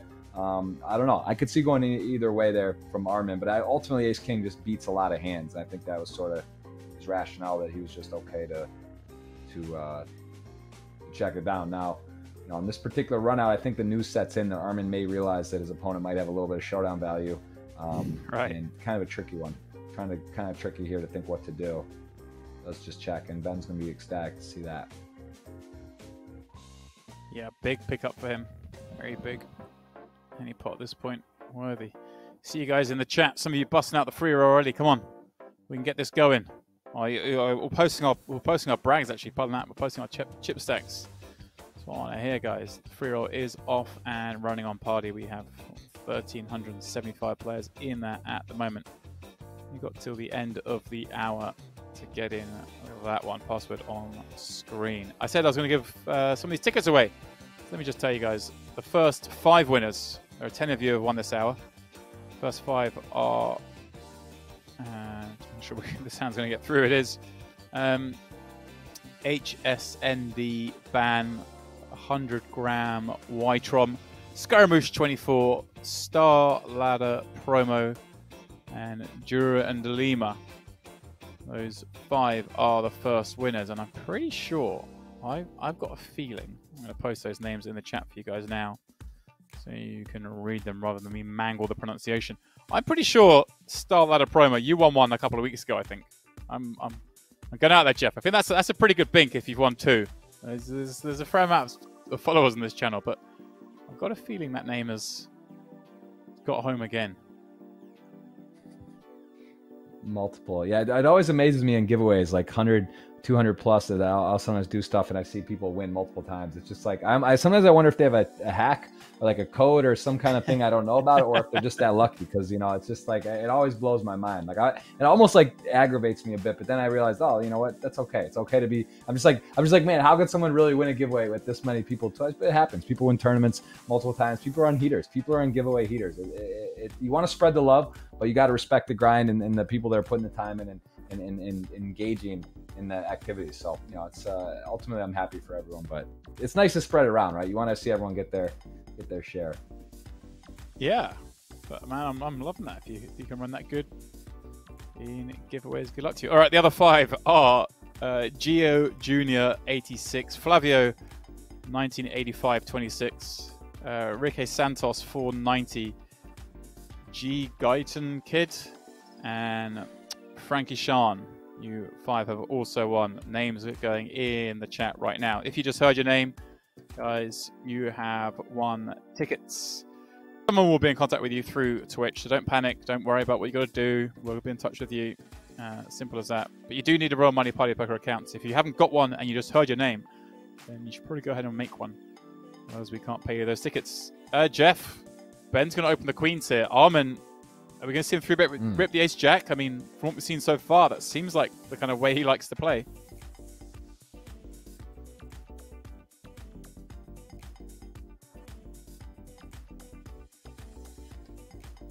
And raise from Ben.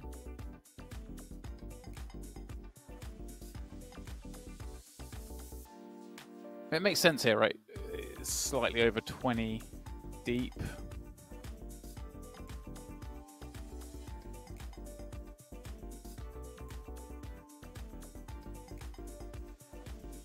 And he does, Jeff.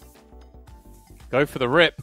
Ben's going to call with the 2 queens. We have our first all in for a 1. Armin spikes the ace on the flop.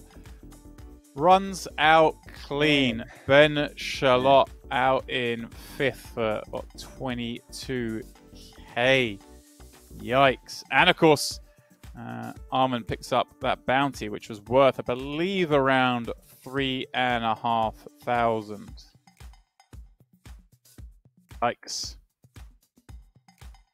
And just everyone, you got, if you're Duff and Gustavo, that's part of the equation, right? That's part of the process is being patient. You don't want to be the one at risk. And of course, with queens, too good a hand there to relinquish and just, you know, unlucky. But that's part of the game, right? It's math. Things happen. You know, you put your chips at risk. If you are covered, you are at the mercy of the run out. And sure enough, the ace jack does knock out queens, and we're down to 4. Wow. Yeah, we saw him fold the ace jack, where I'm going to put him in ICM cage with king queen off, and then, you know, this time get a little better hand, and also better hand for Chalot. It just didn't pan out, but great performance, and getting again 5th place. He took home almost $28,000, or maybe actually a little over that, with 6,600 in bounties. And as the big stacks get bigger, the bounties get bigger for the big stacks. And I'm trying to see out of Duff and Gustavo. Now, they have a roughly similar bounty, I believe, on their head. So, you know, around 5 grand, 10 buy-ins, which is still pretty significant. Yeah, they're about the same. Was David with a lot? Armin just would have popped up a fair amount there. I think, yeah, so add things to look. Yeah, Armin's up to just under 7,000. The 2 short sets about 2,800 apiece, and David about just a little under 13,000 his bounty's worth at this moment with 4 left. But of course, 32k locked up as well, Jeff. Everyone now guaranteed $32,000. But like you say, man, that first place is misleading. 76k. It's going to be a lot more than that. All those bounties to go in there.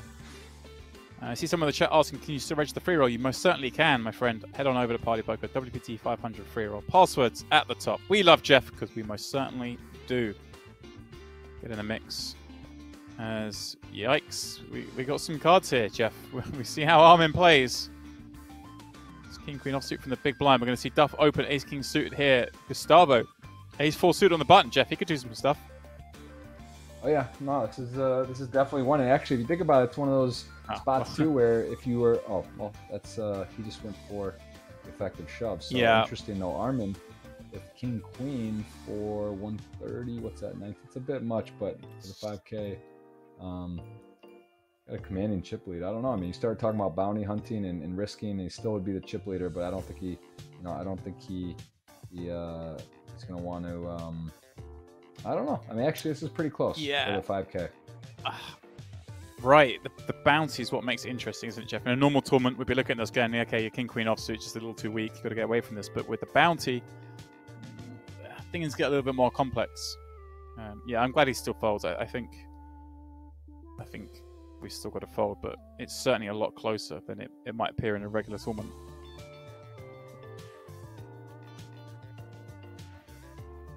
Yeah, really close. Be curious on that one, actually. But I think, also he just got his blood flowing. Ace-Jack off the queens. Got there once. Start figures probably don't have the best hand. So it's like, do I want to gamble? Hopefully he's got a pair. Going to be dominated sometimes.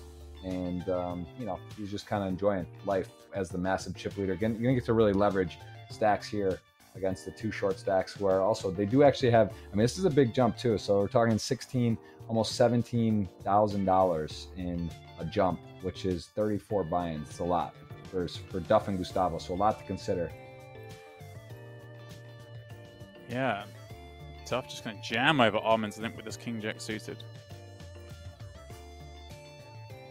Interesting.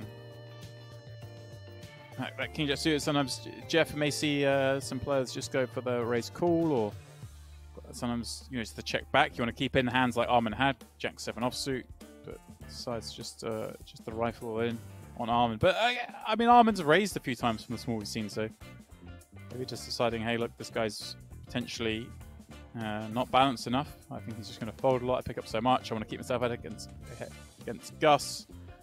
I don't want to potentially bust post-flop by checking back. Now Armin popping it up with the 3-4 offsuit, Jeff. The chip leader just gets to have some fun. Put it on these short stacks. Yeah, I'm really impressed with Armin's game. I thought he's played phenomenally well. Of course, it does help, and some seems to feel that way sometimes, right? When you're playing well and you just get a little extra luck, right? The ace-jack, all of a sudden he finds himself ace-jack or queens, gets a member's bounce, but all in all, just thought he's played phenomenal, and no doubt that he's chipped up. You saw the jack 10 off 3-bet. He's re-raised with the king jack on the jack high on the paired board. Just kind of really seems to know where he's at, know what's going on, have a plan for every scenario, and just seems in tune to the game. So I like what he's doing, and he's got the best seat right now. He's got a field day on these 2 stacks on his left that are short, and then David with the next very vulnerable stack right now, right? David doesn't want to get involved with Armin, and he's gonna have to tighten up his opens a bit. Yeah, it's king 3 getting punished, but yeah, I'm with you. Why not? Let's just keep opening until they stop you, right? Gus and Duff are gonna have to play fairly snug. Gus is, well, Duff more so now, like you say, just wins that pot, so now is that much further ahead of Gus. The risk premium, Jeff, and well, maybe Gus is going to rip this, and what we're looking at 15, 16 blinds, and the king-queen offsuit here is a different prospect than it was a second ago for 20 blinds against the cutoff raise. Against the button for 15, 16, this may well be okay. He's gone for the min raise, so I imagine we're going to see something from Armin, right? We're certainly not going to see a fold. It's going to be a shove. He did this last time for more chips. He's got the chip leads. This is the perfect scenario to rip it and get a lot of folds. And again, against a pair, he'd be happy to run it. So, he's going to tee this one up, I think. And then I'm wrong. So, it's hard. It's hard to be.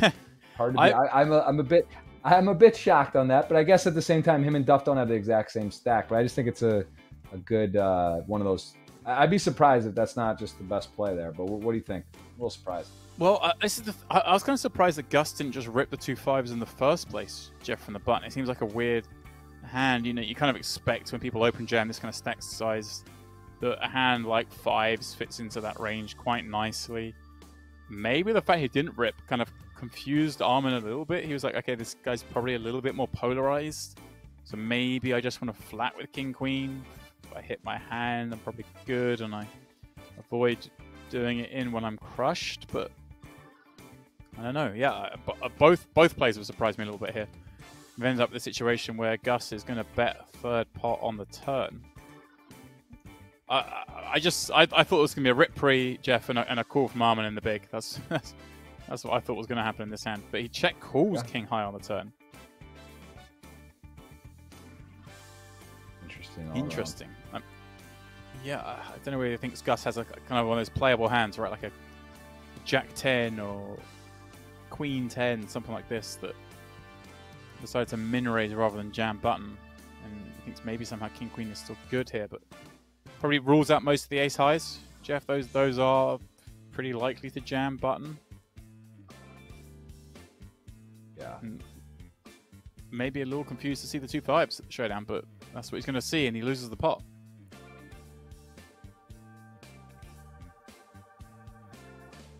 Yeah, well, interesting. I love it. I'm really enjoying this. Has been a very enjoyable final table. It's been a lot of everything. We've seen some get theres, we've seen some pressure, we've seen some overbets, seen some big folds, some nice calls. Like it's really giving us a bit of everything. Yeah, most certainly has. There's David popping up the button ace, queen, Duff with deuce 5 clubs in the big.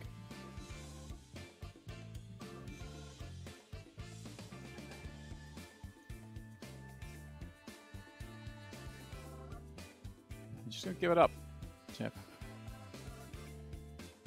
Deuce 5 suited, maybe in some other situations might call there, but he does have a few more chips than Gus. And just looking to outlast at the moment.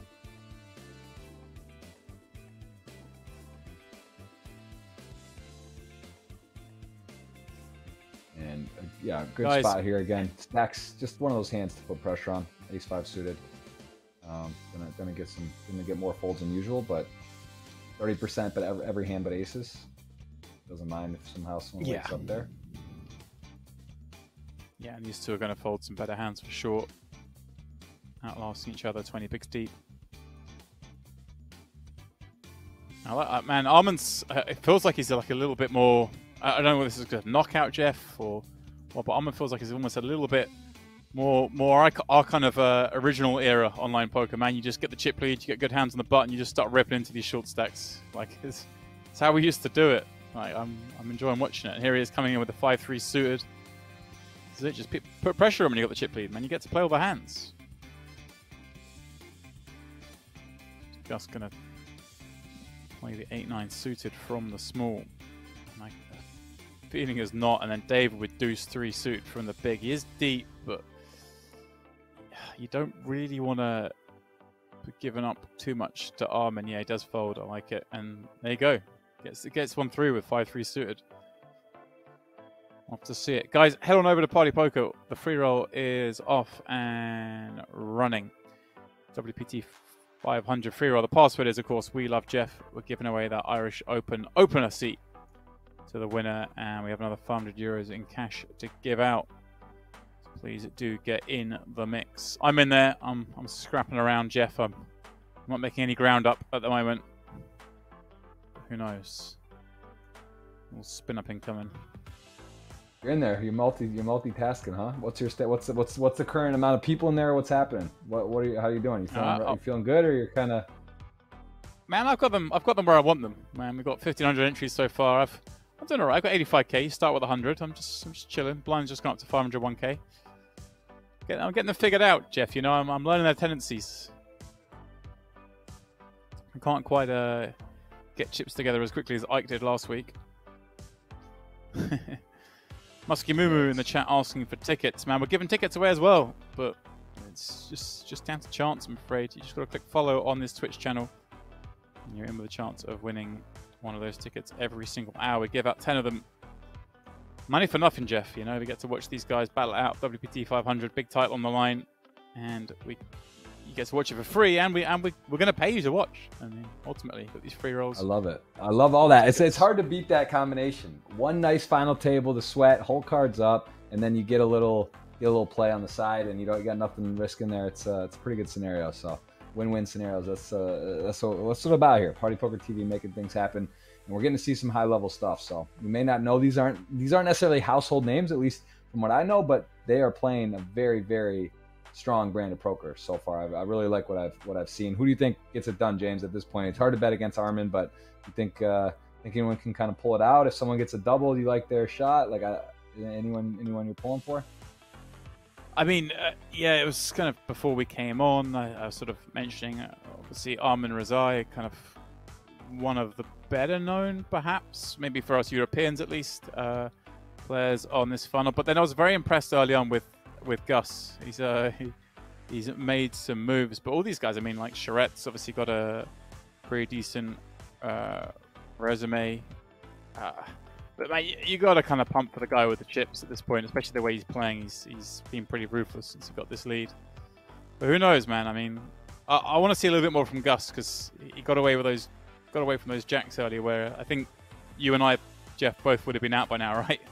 If we had those 2 jacks, we'd be gone. He found a way to keep him in here, and he made that great bluff with the queens on the river, where he turned his flopped over pair queens into a bluff on the river against David, and that was pretty ballsy. Like it's not a move you see too often.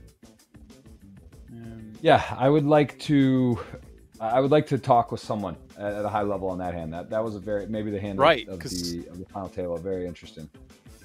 Right, you're even of the opinion that there are some combinations of hands you might be up against that you're not even bluffing against because you could potentially get called by some worse there, right? You're not 100% sold on that one yet.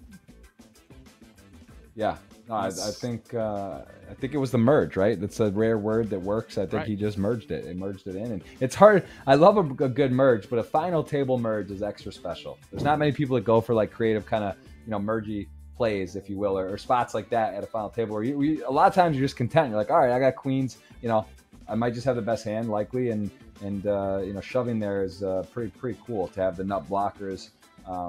Very, very key cards in case the opponent. The problem is the king. Like the thing about the king is just so unlikely. I think that the opponent has a king, and that's like ultimately the hand you're trying to bluff like a weak king. And how does he have a king? He like check raised, and then the king flew off on that board. So I don't know. But yeah, because the hand was it was like the 10-7x king jack, and like your opponent can have you can potentially make them fold a hand like 10-7, but if they've got like ace 10 with the ace of diamonds blocking the straight getting there, blocking the nut flush, that's kind of the hand that maybe they end up calling with. It's weird, like you say. Yeah, it's a merge potentially. There was a fun one if you went with us early. It was very early on, Gustavo and David, when David was just running right over the table, busting them out for fun. Ran the aces down right at the start of the final table with the 9-6 blind on blind. Yeah, obviously relinquished a little bit of that lead. Gus kind of pop it up with ace 7 on the button. Yeah, David L's been quiet. I mean, again, the stacks right now, he's kind of in a weird spot. You got the 2 short stacks. He wants to make sure those go out. At least one of them puts their chips at risk before he does. And he's deep enough to still play, but he's got to deal with the tough player here, Armin, with chips on his left. So he's just kind of. It's also just for the same reasons. Like they have jam stacks, Dove and Gustavo. So like when he's opening, he's got to deal with getting bluffed and worrying about Armin, or flatted and not being out of position in pot, or he's got to worry about just getting jammed on entirely. So the reasons make a lot of sense why he's just sort of, got to stand pat without a decent hand. He's gonna be less likely to come into these holdings that are marginal. Yeah, for sure. And he does pick that one up, gets himself just ahead of Duff. And yeah, for those reasons, obviously Armin's kind of loving the spot even more. David's just getting a little bit close to those 2. He knows he gets to put even more pressure on David now. I think Armin would almost like the blinds to maybe go up just that one more level, 4 mil oatmeal, put Gus and Duff in spots where it gets a lot harder to peel opens. Gus is going to try and get one through here with the ace check suited, and Duff in the big with 10 deuce suited.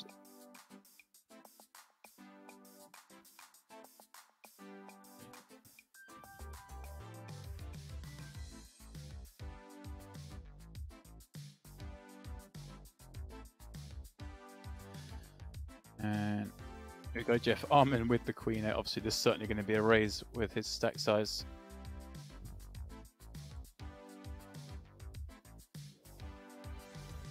He's attacking the spot, and again, it doesn't have to jam. It's interesting, right? Those hands like ace 5 suited, queen 10, jack 10s, those are probably going to be jamming. And he's got some bluffs, and he's going to have his top of his range on the min raise. So we saw the 3-4 off. We see queen 8 off, kind of not one he just wants to rip in, but he's going to be picking up just takedowns a lot. And then he seems to have a nice strategy with a balanced mix and a plan on what he's doing with the proper hands. So I like how he's been executing. That his range with the min raises for shoving so far, and of course he's gonna min raise his worst hands and his biggest hands, and then he's gonna just rip sort of the middling hands. And it's not fun either if you're Gustavo and Duff. similar spot. You don't really want to be calling off, right? You got to call super tight for that jump. It's a massive jump for the buy-in, 17,000 difference. Putting your chips at risk. You get ace jack, ace 10 off. It's not super fun, but maybe you have to flick it in. But yeah, I think you'd be surprised at home if you plug that in and see how tight you're supposed to be calling in the spot. Pretty tight. You're gonna need a pretty, want to have a pretty good hand there. Yeah, certainly are. Now, Jeff, I understand that we're shortly going to lose you. Is that right? You've got a busy day on the go. You've just got a new podcast in the books, as it were, and you'll be leaving us shortly, right? Yeah, triple book today on stuff, and I had to come in though. I wanted to be a part of it. You guys even, the We Love Jeff. It feels wrong to leave before this tournament ends. It doesn't, I'm sheepishly walking off here. But James, no one's gonna, well, not no one, but you, I know won't challenge my dedication. We've had some late nights and stayed from extra. That's doing the extracurricular. You get to leave early once in a while. So that's and I don't want to leave because this is actually really fun and I am sweating it. So I appreciate a lot of kind words in the chat and a lot of people watching. Hope you guys enjoy it. And James, are you having someone else come in, or are you going to man this ship solo? Yep. No, we have. I'm going to be solo for a few minutes, guys. So you guys watching, you have to deal with me for a minute. But we do have the man himself, Mr. Ike Haxton, prepping himself, Jeff, to fly in here. So he kind of rolls in here. He's not going to do 8-handed. The guy comes in for the business end. Like you say, Jeff, you're the man. You're not one to usually leave during the middle of the stream. And that one in Rio will go down in the record books. We were there for a long time. You don't want to let people down, but we understand you've got stuff to do, and obviously there's a lot going on, man. But just for the chance of some viewers here maybe aren't too familiar with where they can find your podcast, I'm going to give you a little chance to plug that bad boy. So where should they be going to find it? Yeah, Jeff Crow's podcast, all the audio outlets, and then on YouTube I do have that as well. I have one tomorrow and one on Thursday with some chess. I'm diving into chess, James. Poker, I haven't learned that completely, but chess seems like why not start a new crazy hobby. So I got Jen Shahadi tomorrow and then Anna Rudolph on Thursday, so that'll be fun. And why not, James? We only live once. We got to gamble while we're young. We got to learn new games. Got to take some shots. So I'm gonna try to get in the chess streets as well and mix it up. But yeah, appreciate it. Thank you, everyone. And it was always a pleasure, James. Crush it. And we'll see you soon at a live stop, Bahamas or before. I hope that's the plan in 2021. So cheers, man. All right, my man, Jeff. Thanks so much. Thanks so much, always, guys. You've had a treat. We've had Jeff in the mix. Always good to have him in here. Very enthusiastic about all things poker. And that was kind of a fun one we just saw there. Armin flopping a top pair against Duff, coming up with the check raise, really taking the legs out of Duff. Down to just over 10 blinds as Gus pops one up from under the gun on his big blind. And Duff queen on offsuit. May decide this is good enough to have a little look. So the shorter you get, the more attractive these propositions become. Be slightly concerned about Gus opening under the gun. Obviously, he knows Gus is going to be fairly strong here with the two big stacks behind. In theory, Gus should fold a lot of hands here because he knows Arm is going to jam a lot from the small, especially in a KO tournament. So it does continue, but it's going to continue cautiously. Sees his ace king 7 flop one that obviously hits Gus. He's going to fire Duff with just the queen of clubs. Hey, if he was a little deeper here, would potentially look to continue, but I think given everything I just said, is gonna have to give this one up. Guys, free roll's going off. 25 minutes left to late reg that bad boy. I'm in there. I'm doing pretty badly, guys. Couldn't get my chips. You're fortunate enough to draw my table. I think I'm on the table with all the Russians. Obviously, we have the Latin American stream. We have the Russian language stream. And, I'm giving it away over there. Password is, of course, We Love Jeff. Musky Mill, I'll try and keep hold of some of them for you, my man. David popping up ace 5 from the hijack. Has to be a little bit more cautious now opening with Armin having so many chips behind. As the blinds do creep up to 4 mil, 8 mil, Duff on the button. Well below 10 now. And here we go, Armin. Just makes it very hard for Gus to play any hands when he opens here because he knows Duff's going to be all in very very soon. He also knows David can't get out of line, so even if David does continue playing hands, he's going to have to play a lot of them as just a call from the blinds.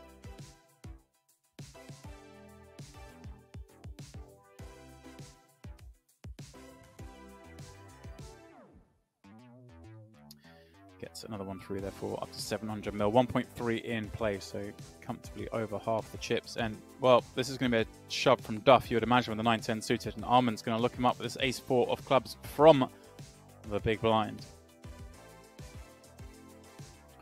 Pretty close to 50-50. Duff will accept that when he's called. That's for sure. Duff's bounty is 2,700-ish. And, well, whilst the hand goes down, I believe Ike is ready to jump in. I said he's going to join us any second. I believe he's waiting here in the wings. So let's try and get Ike in. Ike, you're joining us. We're going to see an all-in. 9-10 suited versus ace-4. Hello. And, well, there it is. Ace on the flop. All but ends it. Duff Charette out in third. All right, Ike, my man, how we doing? You all good? Pretty good. Pretty good. Yeah.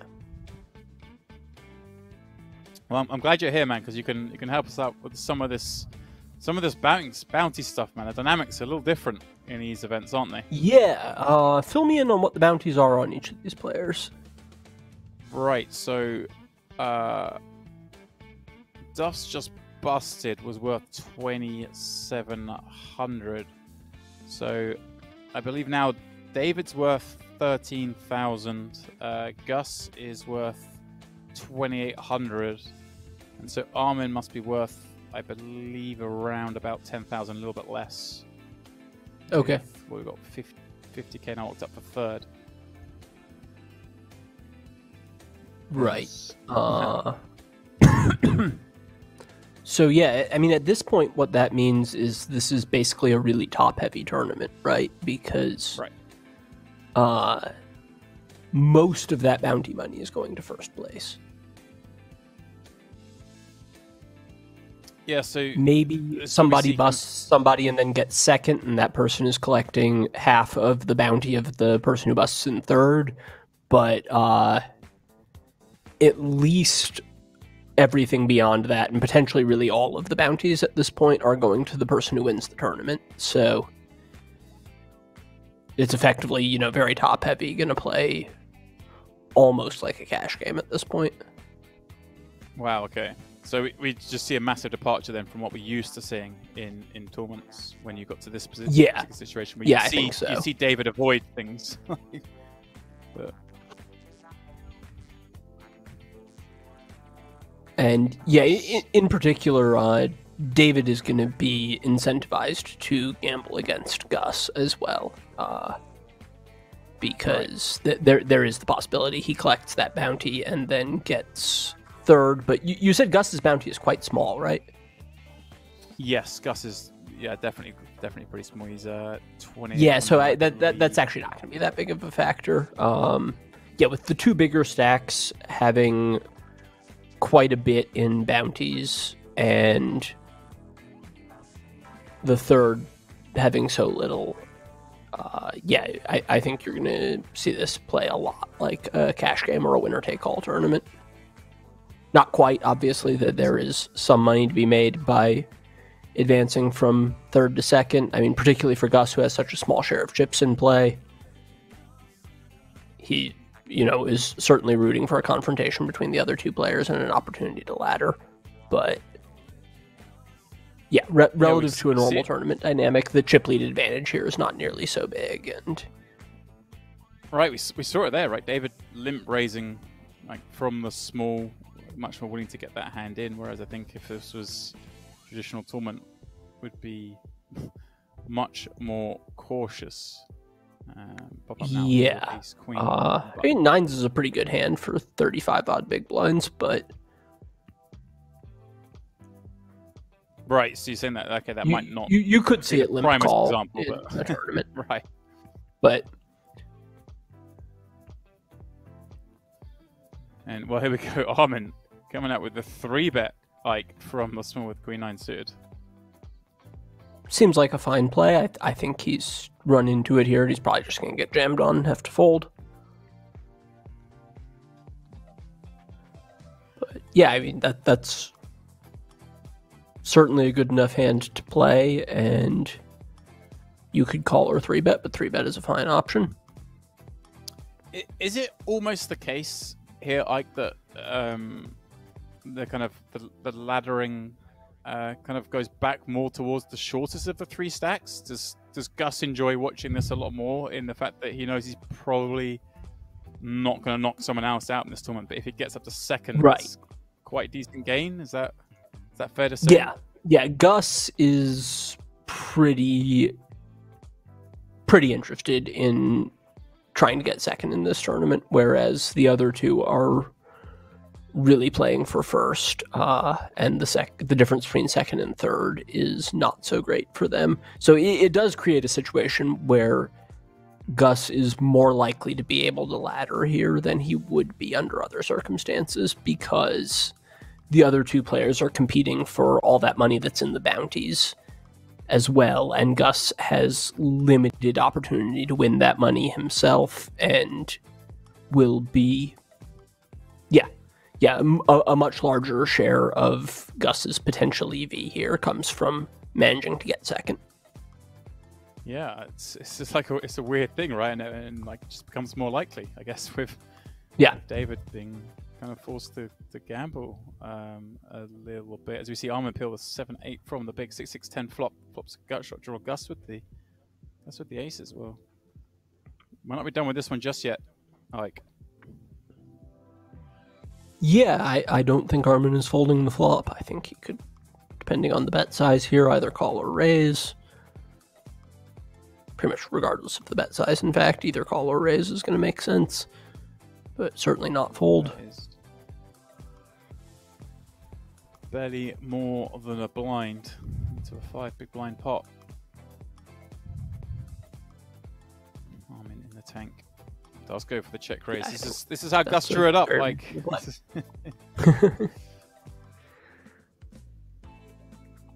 think he should probably just call there.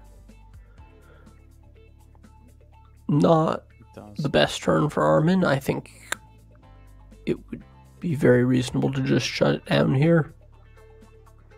Right, not the best, because Gus continues with some queens, right? Gus continues with a lot of overcards, and that card is going to interact a little with some of the other hands Armin could be check raising. Like 9-8 now picks up a double gutter. 9-7 at least blocks some of the gutters relative to 8-7.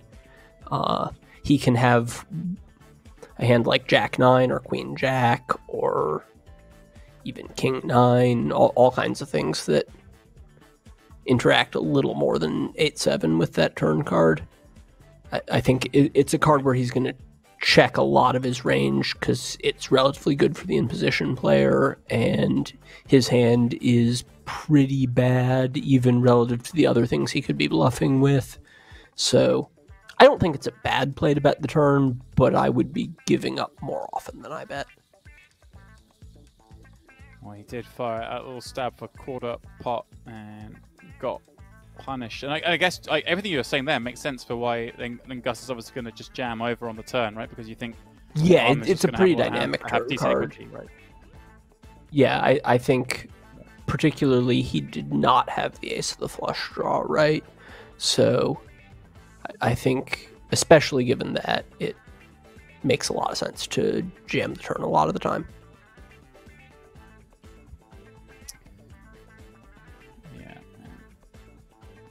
That open jam with ace-9 there, obviously, fine play. I think that is mostly what you're doing there, if not 100% of the time.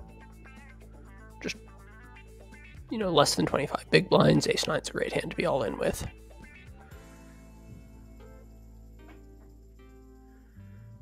It certainly is, as Gus completes from the small now with David in the big 3-4 offsuit. I enjoy this. Like, I'm like some other people, watching this. Don't play a whole huge amount of these knockouts. When I have played them, I enjoy them, but you know, naturally you don't get to play final tables too often. It's fun to watch how these things play out because there's clearly a big shift. Yeah, knockouts are interesting. I think relative to normal tournaments, people are not as good at playing knockouts. I mean, myself included, for sure. I'm saying what I think here, but I'm not that confident that any of it is right. It's particularly hard to analyze. Ooh, that's going to be a problem for Gus. He's drawing dead here with a hand that looks pretty good. The ace is not such a big scare card here because David is going to be raising preflop with quite a lot of his ace-x hands. So I think we're going to see Gus get stacked here quite often. Yeah, that's half pot. David in position sees 2 flush draws out as well. So there's hands he wants to protect against, hands he wants to get value against, but also hands he can kind of represent, right? As this hand plays out, even if he just calls here, we can see some raises on the river that make sense as bluffs. May opt for some raises here. Definitely.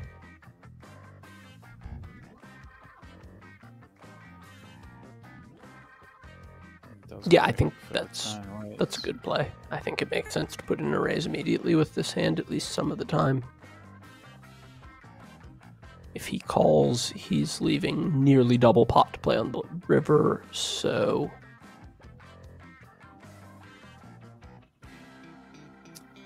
it's going to be relatively hard to get stacks in, especially if river is, you know, a club or a diamond or a 10 jack king, 3-4. Wow. Oh wow, Gus gets away from it immediately. Great. It's a nice fold. Great. Yeah. I mean, slightly. We saw at the start of the final table, David was super active. Was in there smashing up, but kind of probably for the last hour or so has been a little snugger. So perhaps one presumes that Gus is kind of watching the stream, seeing David's been playing pretty fit or fold, and maybe just says, you know what, if he's bluffing me, good luck to him. He can have this one. Gets away from it. Nice fold. Yeah.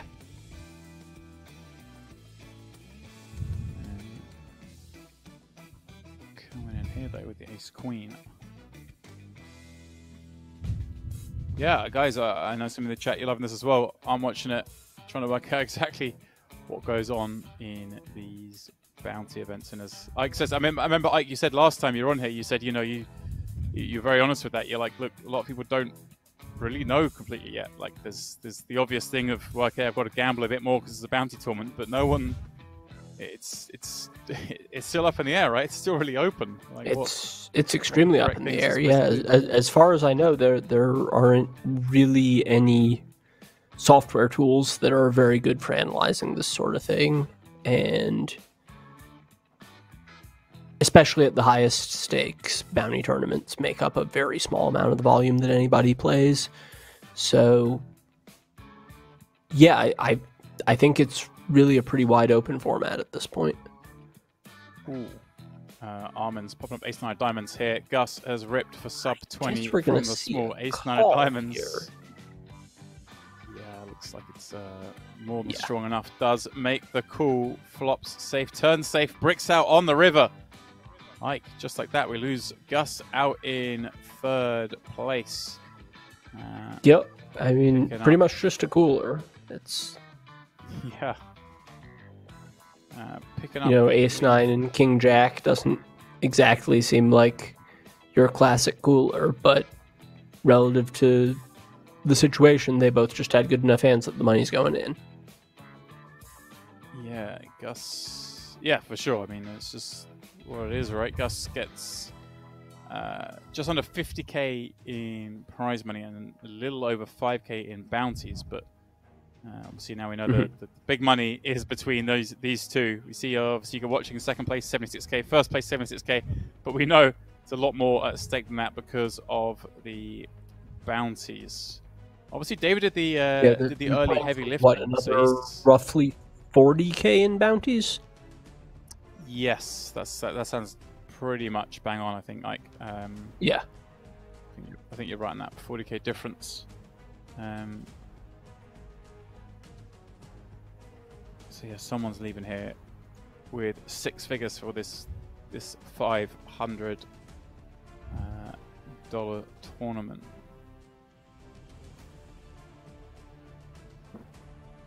And obviously now that it's heads up, the bounties are no longer really a consideration. Right.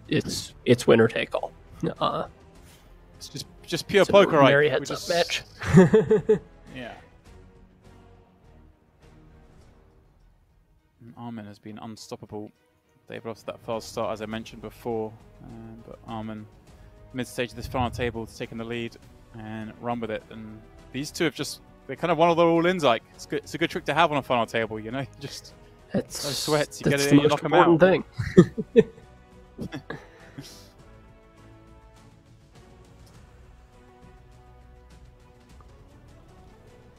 David stabbing at this one with the bottom pair. A little vulnerable Ike on this kind of board. Guess you see a little bit of both with this kind of hand.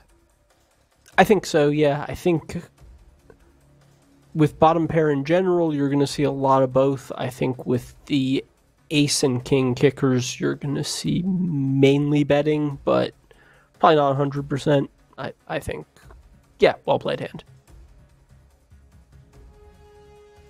Some of you guys are asking in the chat for the password. The password is We Love Jeff. You still have a few minutes to get involved in the WPT500 free roll.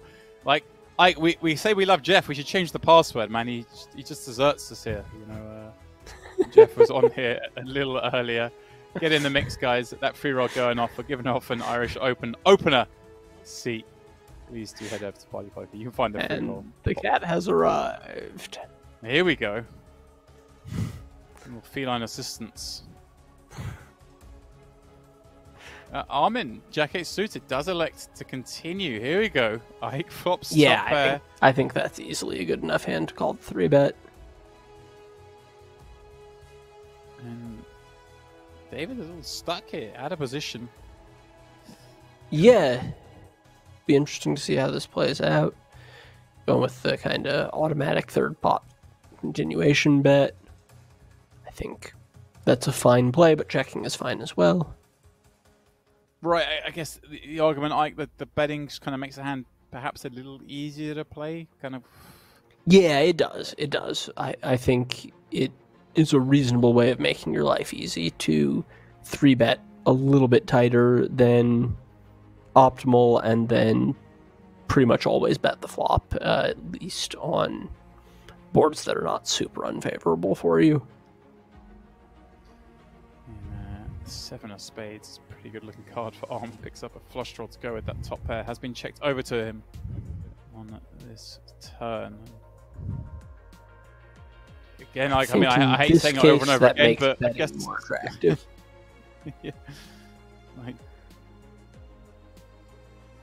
kind of a little bit of because you're just super happy to call a shove here, right? Which would be a reasonable play from David's side. He has the ace of spades. He has 2 overs to the jack. Check jamming this hand is totally reasonable. Right. I think you're not really meant to fold there. I think ace king and ace queen, especially if you're playing a plan where you're almost always betting the flop, ace king and ace queen are just too good to check fold the turn there. Right, on that, Jack 5-3, so we're thinking we're up against plenty of those kind of Broadway combos that don't include a jack. Is that what we're thinking, that some of them still stab turn? Yeah, for third pot on the flop, I think virtually every backdoor flush draw is going to continue. If somehow you have maybe exactly queen 4 or something like that, you could fold, but backdoor flush draw and 2 overs to the 5, which is pretty much always going to mean some kind of backdoor straight draw as well. I don't really think you're ever folding those hands for third pot on the flop. So yeah, Armin should be unpaired quite a lot, and you have pretty good equity against top pair, at least compared to a lot of other hands you could have, especially the hands you could have that didn't bet again on the turn. So I think you're just meant to call, and then the river is gonna not be fun. And I think sometimes you have to call even if you don't improve. But right. Yeah, there's certainly some grim spots form. Yeah. I mean, he managed to get away from it. But no, it's great. Yeah, I mean, I like everything. Yeah, you I mean, say. it makes ended a lot up of being sense. a good play.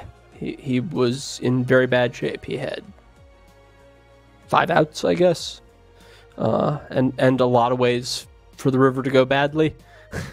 He could, hit the king of spades and get stacked, or it's just funny the way you say this, because in my mind I'm seeing like the Jack 5-3. I'm seeing my opponent calls a bet, then wants the bet turn. I'm thinking, well, there's not a lot of beat here, but purely because of the size of the C bet on the flop, because it's a 3-bet pot, like you say, all those backdoor flush draws are sticking in there. Suddenly, this board that looks like it's not too rich in potential bluffs is actually very rich in potential bluffs, just because of I think you can just easily be against like Queen 8 of clubs there. Yeah, it's fascinating. Like just. And it's very unintuitive for people who haven't played a lot of heads up, because you very rarely play spots that are similar to heads up pots in a full ring game. Blind versus blind has certain similarities, but the pre-flop dynamics are very different, so you're still not really playing spots that are very much like a heads up 3-bet pot. That's a pretty unique sort of situation that you need to have either played a lot or studied directly to really have a lot of familiarity with how those mechanics work. Right. I mean, in that particular spot, I mean, obviously in a heads up spot, blind on blind, you're not 3-betting our position like you are in a pure heads up. Exactly. Which obviously is very unique as well. I mean, the only pots you're playing. Spot. Yeah. Yeah, that's another one where he very reasonably could have called the river. Yeah. Or raised, for that matter. He did have the king of clubs. Yeah. I guess the most similar spot then, like in this, is kind of like, I guess, what, small to button perhaps, or big to button. I don't know. Probably big to button. Yeah. The button versus small blind. The small blind is 3-betting a much larger percentage of their continues relative to calling, and has kind of a more linear, condensed sort of range, whereas button against big blind, they can call and close the action, so it's more analogous to heads up, and they have a sort of more polar 3-betting range. But it's still quite different, because typically the button's opening like 40 or 50% of hands into 2 players, and at 50 big blinds deep, 60 big blinds deep here, the button is opening maybe 75% of hands, and limping most of the rest, if they're playing limps at all, or just opening 90% plus. Right. Very, very few folds. Yeah. And I mean, here's a case of point. Yeah, David comes elected to raise the 10-3 offsuit. There we go. Exactly as you say. Armin with ace 8 in the big. That's just flat. King deuce 6. Yeah, I think all the options are reasonable with ace 8 off there. All the options being call, small 3-bet, or just ripping it. Fold not being one of the reasonable options. And the benefit of like 3-bet ripping for 40 bigs with a hand like ace 8, just you don't get called by the Broadway hands. Mainly is you'd really rather just get the fold right away rather than get called and see a flop against Jack 10 suited. Right. I think probably if your opponent is limping as often as they should be, you are rarely to never shoving ace 8 off, but if they're playing more raises and fewer limps than you think is best, you might deviate and stick it in. Or it might be okay to stick it in some of the time, even optimally. And obviously, if we're seeing like the 10-3 offsuit getting raised here, obviously this becomes, I guess, a little Right. bit more. There's a good chance David is playing a button strategy here that involves raising a bit more than the computer would tell you to. He's got himself in the spot where he's 10 high on the river, on an unchanged board. Effectively unchanged board. Got a 3 blocker Ike, you know, a little bit of excitement. It's not the worst thing to have in your hand. I'd rather bluff with this than 10-7. I think this is basically a fine play. I'd usually use a bigger size if I bet here, but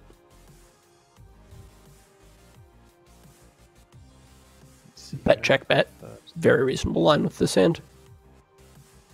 Yeah, I like it. We don't see enough of the... I'm a big fan, Ike, of the bet check bet lines. That's what it's all about. Yeah, that's a spot where a lot of people do not call enough. Yeah. It seems just from doing so much commentary lately, like I just don't. I don't know. This is probably just like I've mentioned it once, so I feel like I'm looking for it, but you just don't see a lot of bluffs taking that line. I don't know. It seems like quite a generic thing to say, but I feel like it's under an underutilized spot. I think very broadly speaking, once a street checks through, players tend to put too little money in the pot from both sides. There's too little bluffing and too little calling. The small pots get neglected. Yeah.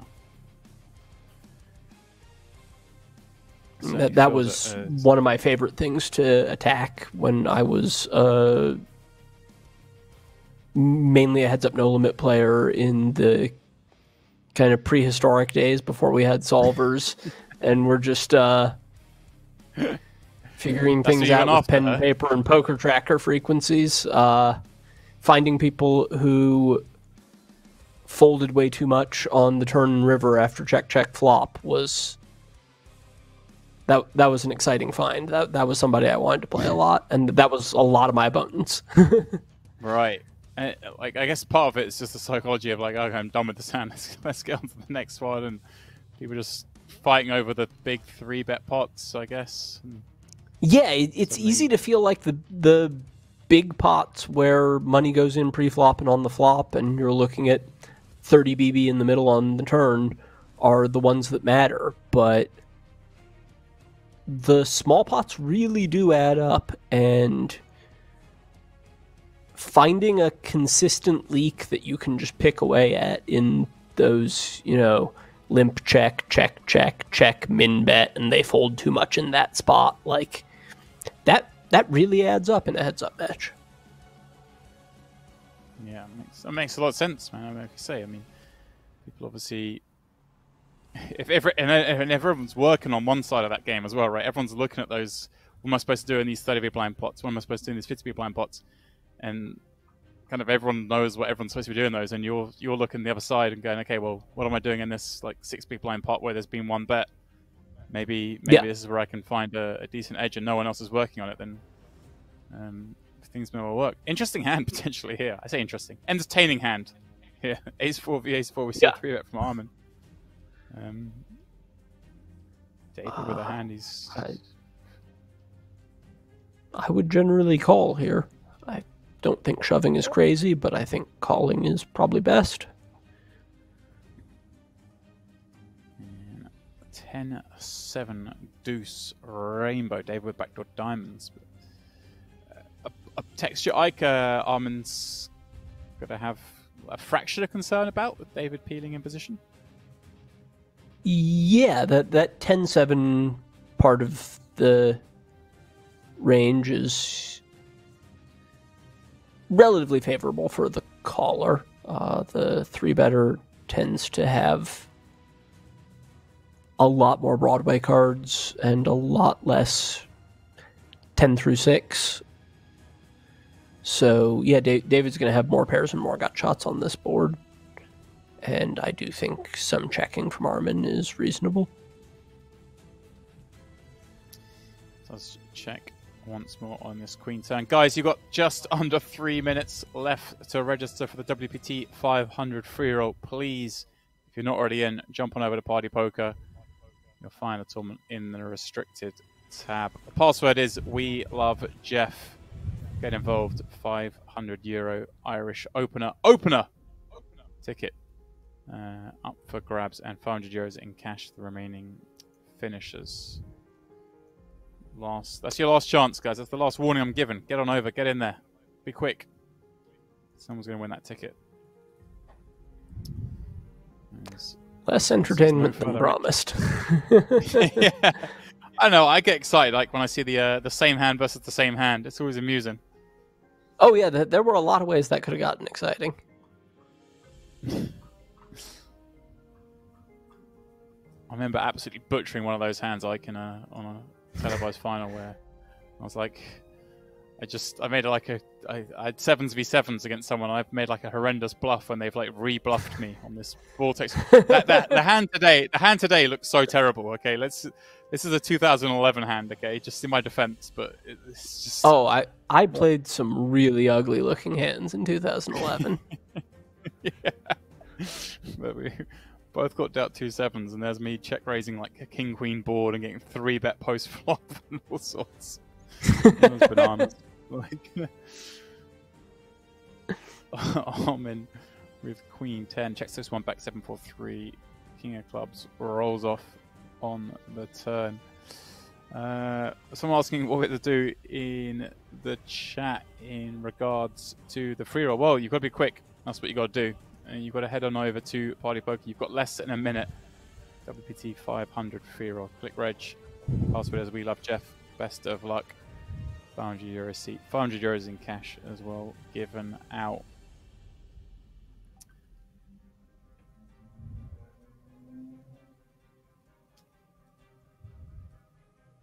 As Armin does pick up another one. Yeah, I think that's a reasonably played hand from both sides. I see UK Lucifer saying get tired after playing 6,000 online tournament. Well, that's what's quite nice with these tournaments, Ike. Obviously, this is the third day of this event for a $500 online event. They play down, I believe, to around the money on the first day and then down to the final table the second day. It makes it a bit nicer, doesn't it, Ike? I mean, you must remember the days online tournaments, big in nature, would be potentially like 20 hours right in one shot. Oh, yeah. I remember, and I played a lot of those from Europe as well, so I remember, you know, like 2014 or so playing Scoop, and for a month my routine was to wake up around 9 p.m., play poker until around 11 a.m., go out for lunch, and then go to sleep. It's pretty brutal. It's I think that kind of schedule agrees with me more than most people, but yeah, not ideal. Not great for your health. No. It was, yeah, I'm with. I remember doing those. You just never felt that good. Like I always I was jealous of anyone on the west coast of the United States or west coast of Canada. I was like, hey, you guys got no idea how good you got it. Like, yeah, for sure. After doing that for a few years and then going from Malta to Vancouver and going from starting my days at like 8 p.m. to 11 a.m., that's a big improvement. Mm-hmm.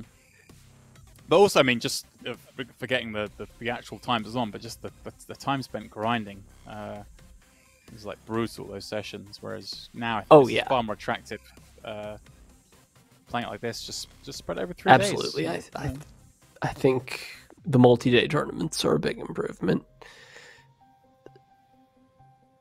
There's a part of me that enjoys the sort of poker that really tests your stamina.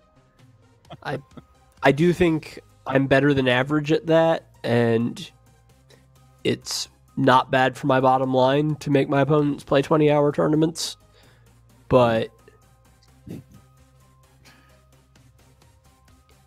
it's not good for your health.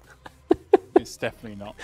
And I think this is much better as well for people who've, obviously people who a lot of the players we won on these tournaments are going to be playing recreationally. They're going to have work to get to. They're going to not want to be playing the kind of hours you're mentioning. Like even if it's only 6 hours, it's much nicer if it's the right 6 hours of the day, so people can do that. For sure, yeah. Work, come back, play day 2. Yeah, it's pretty great if you're in the right time zone. You can play these tournaments from like 6 p.m. to midnight for 3 days, and it doesn't even keep you from going to work. Yeah. Guys, we did another giveaway. Of course, we do it at the top of every hour. All you have to do to win those tickets is follow us right here on Twitch. And I can tell you, well, I'll read out the first 5 of those winners as Armin gets this 3-bet in. I'm assuming he gets this one through, actually, Ike, but maybe David, Queen 9. This is right on the fringe. I think, especially against that particularly large size, he should fold, but he should definitely call Queen 10, definitely fold Queen 8, and Queen 9's right there on the border. Yeah, this one looks a little safer. So let me just tell you guys, those $11 tickets, they are going to Frankishian, Coffee Zombie, Furion 3333, Aiden Sully, Finley 90. Those are the first 5, and we have 5 more that I'll give away in a moment. So if you just heard your name, congratulations. Someone will contact you through Twitch to get your Party Poker account details and award you with one of those $11 tickets. A lot of fun. Money for nothing, guys. We've got the free roll, we've got the giveaways.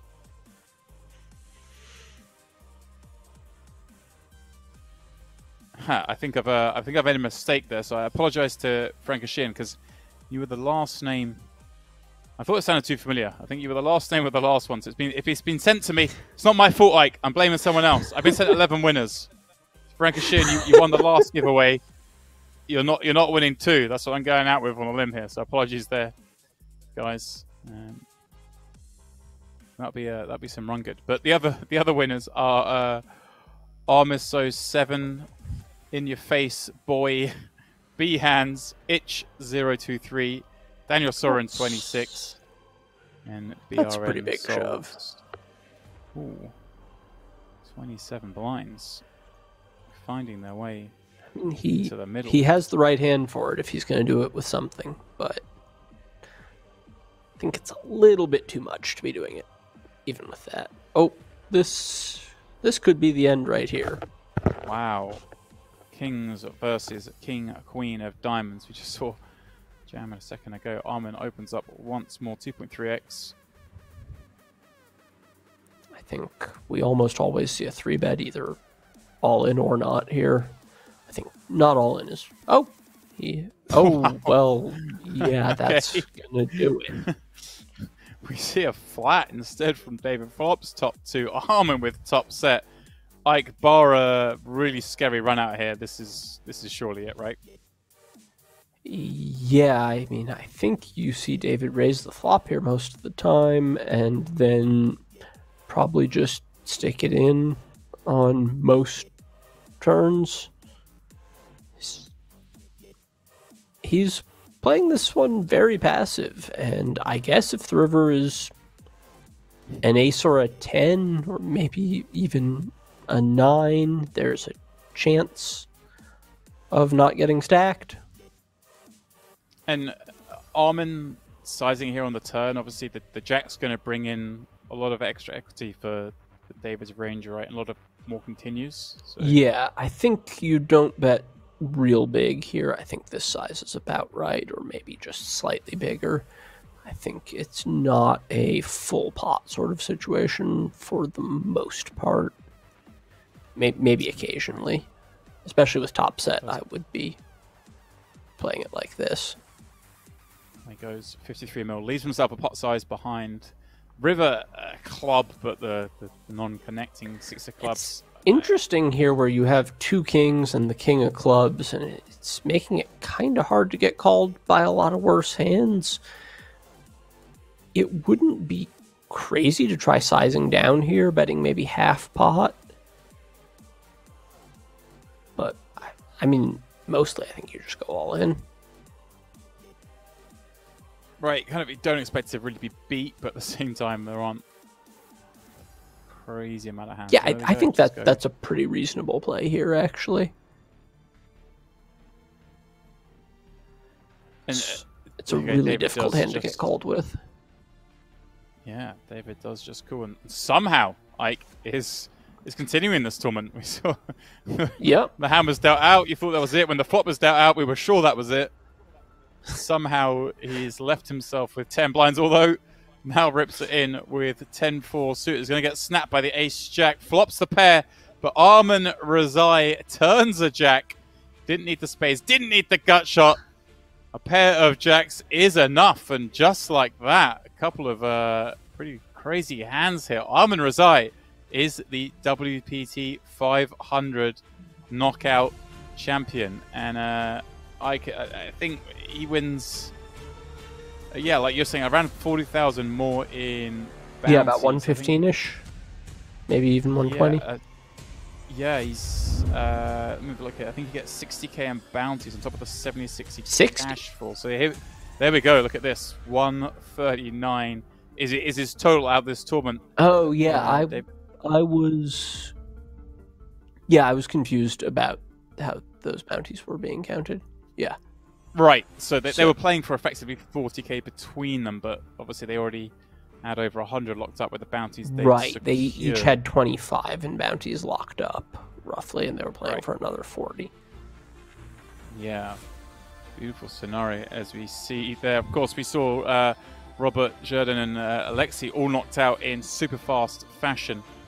And we saw a 5-handed run for a while with Ben and Duff busting out. But eventually, Ike, Armin Rezaei is our winner. And I mean, you weren't with us for very long, Ike. You come in here, things I was expecting it to be a little longer. But yeah, it was a fun one. It was, well, Ike, as always, it was nice to have you on. We really do appreciate it. Yeah, thanks for having me. A shame we didn't go into those dynamics more, because I think it'd be fascinating if we have another one of these kind of knockouts to do, Ike, because as you say, you confess yourself, you're not 100% sure on this stuff, and a lot of people aren't, but it'd be nice, I know, for the people watching to kind of delve into that a little bit more in the future. So hopefully we get another one like this, and you can join us. Yeah, I'd love to get in for a little longer on one. All right, well, thanks, Ike. Thanks to Jeff. Thanks to all of you guys for watching. Me personally, be back next for the Irish Open Online. Please do head on over to Party Poker and give that a go. Chance of qualifying for what is always a fantastic event. But beside that, please do keep an eye tuned to this channel, because there's loads of fantastic content coming up with the daily legend challenges and whatnot going off. But guys, until next time, the best of luck, and we'll see you soon for the Irish Open.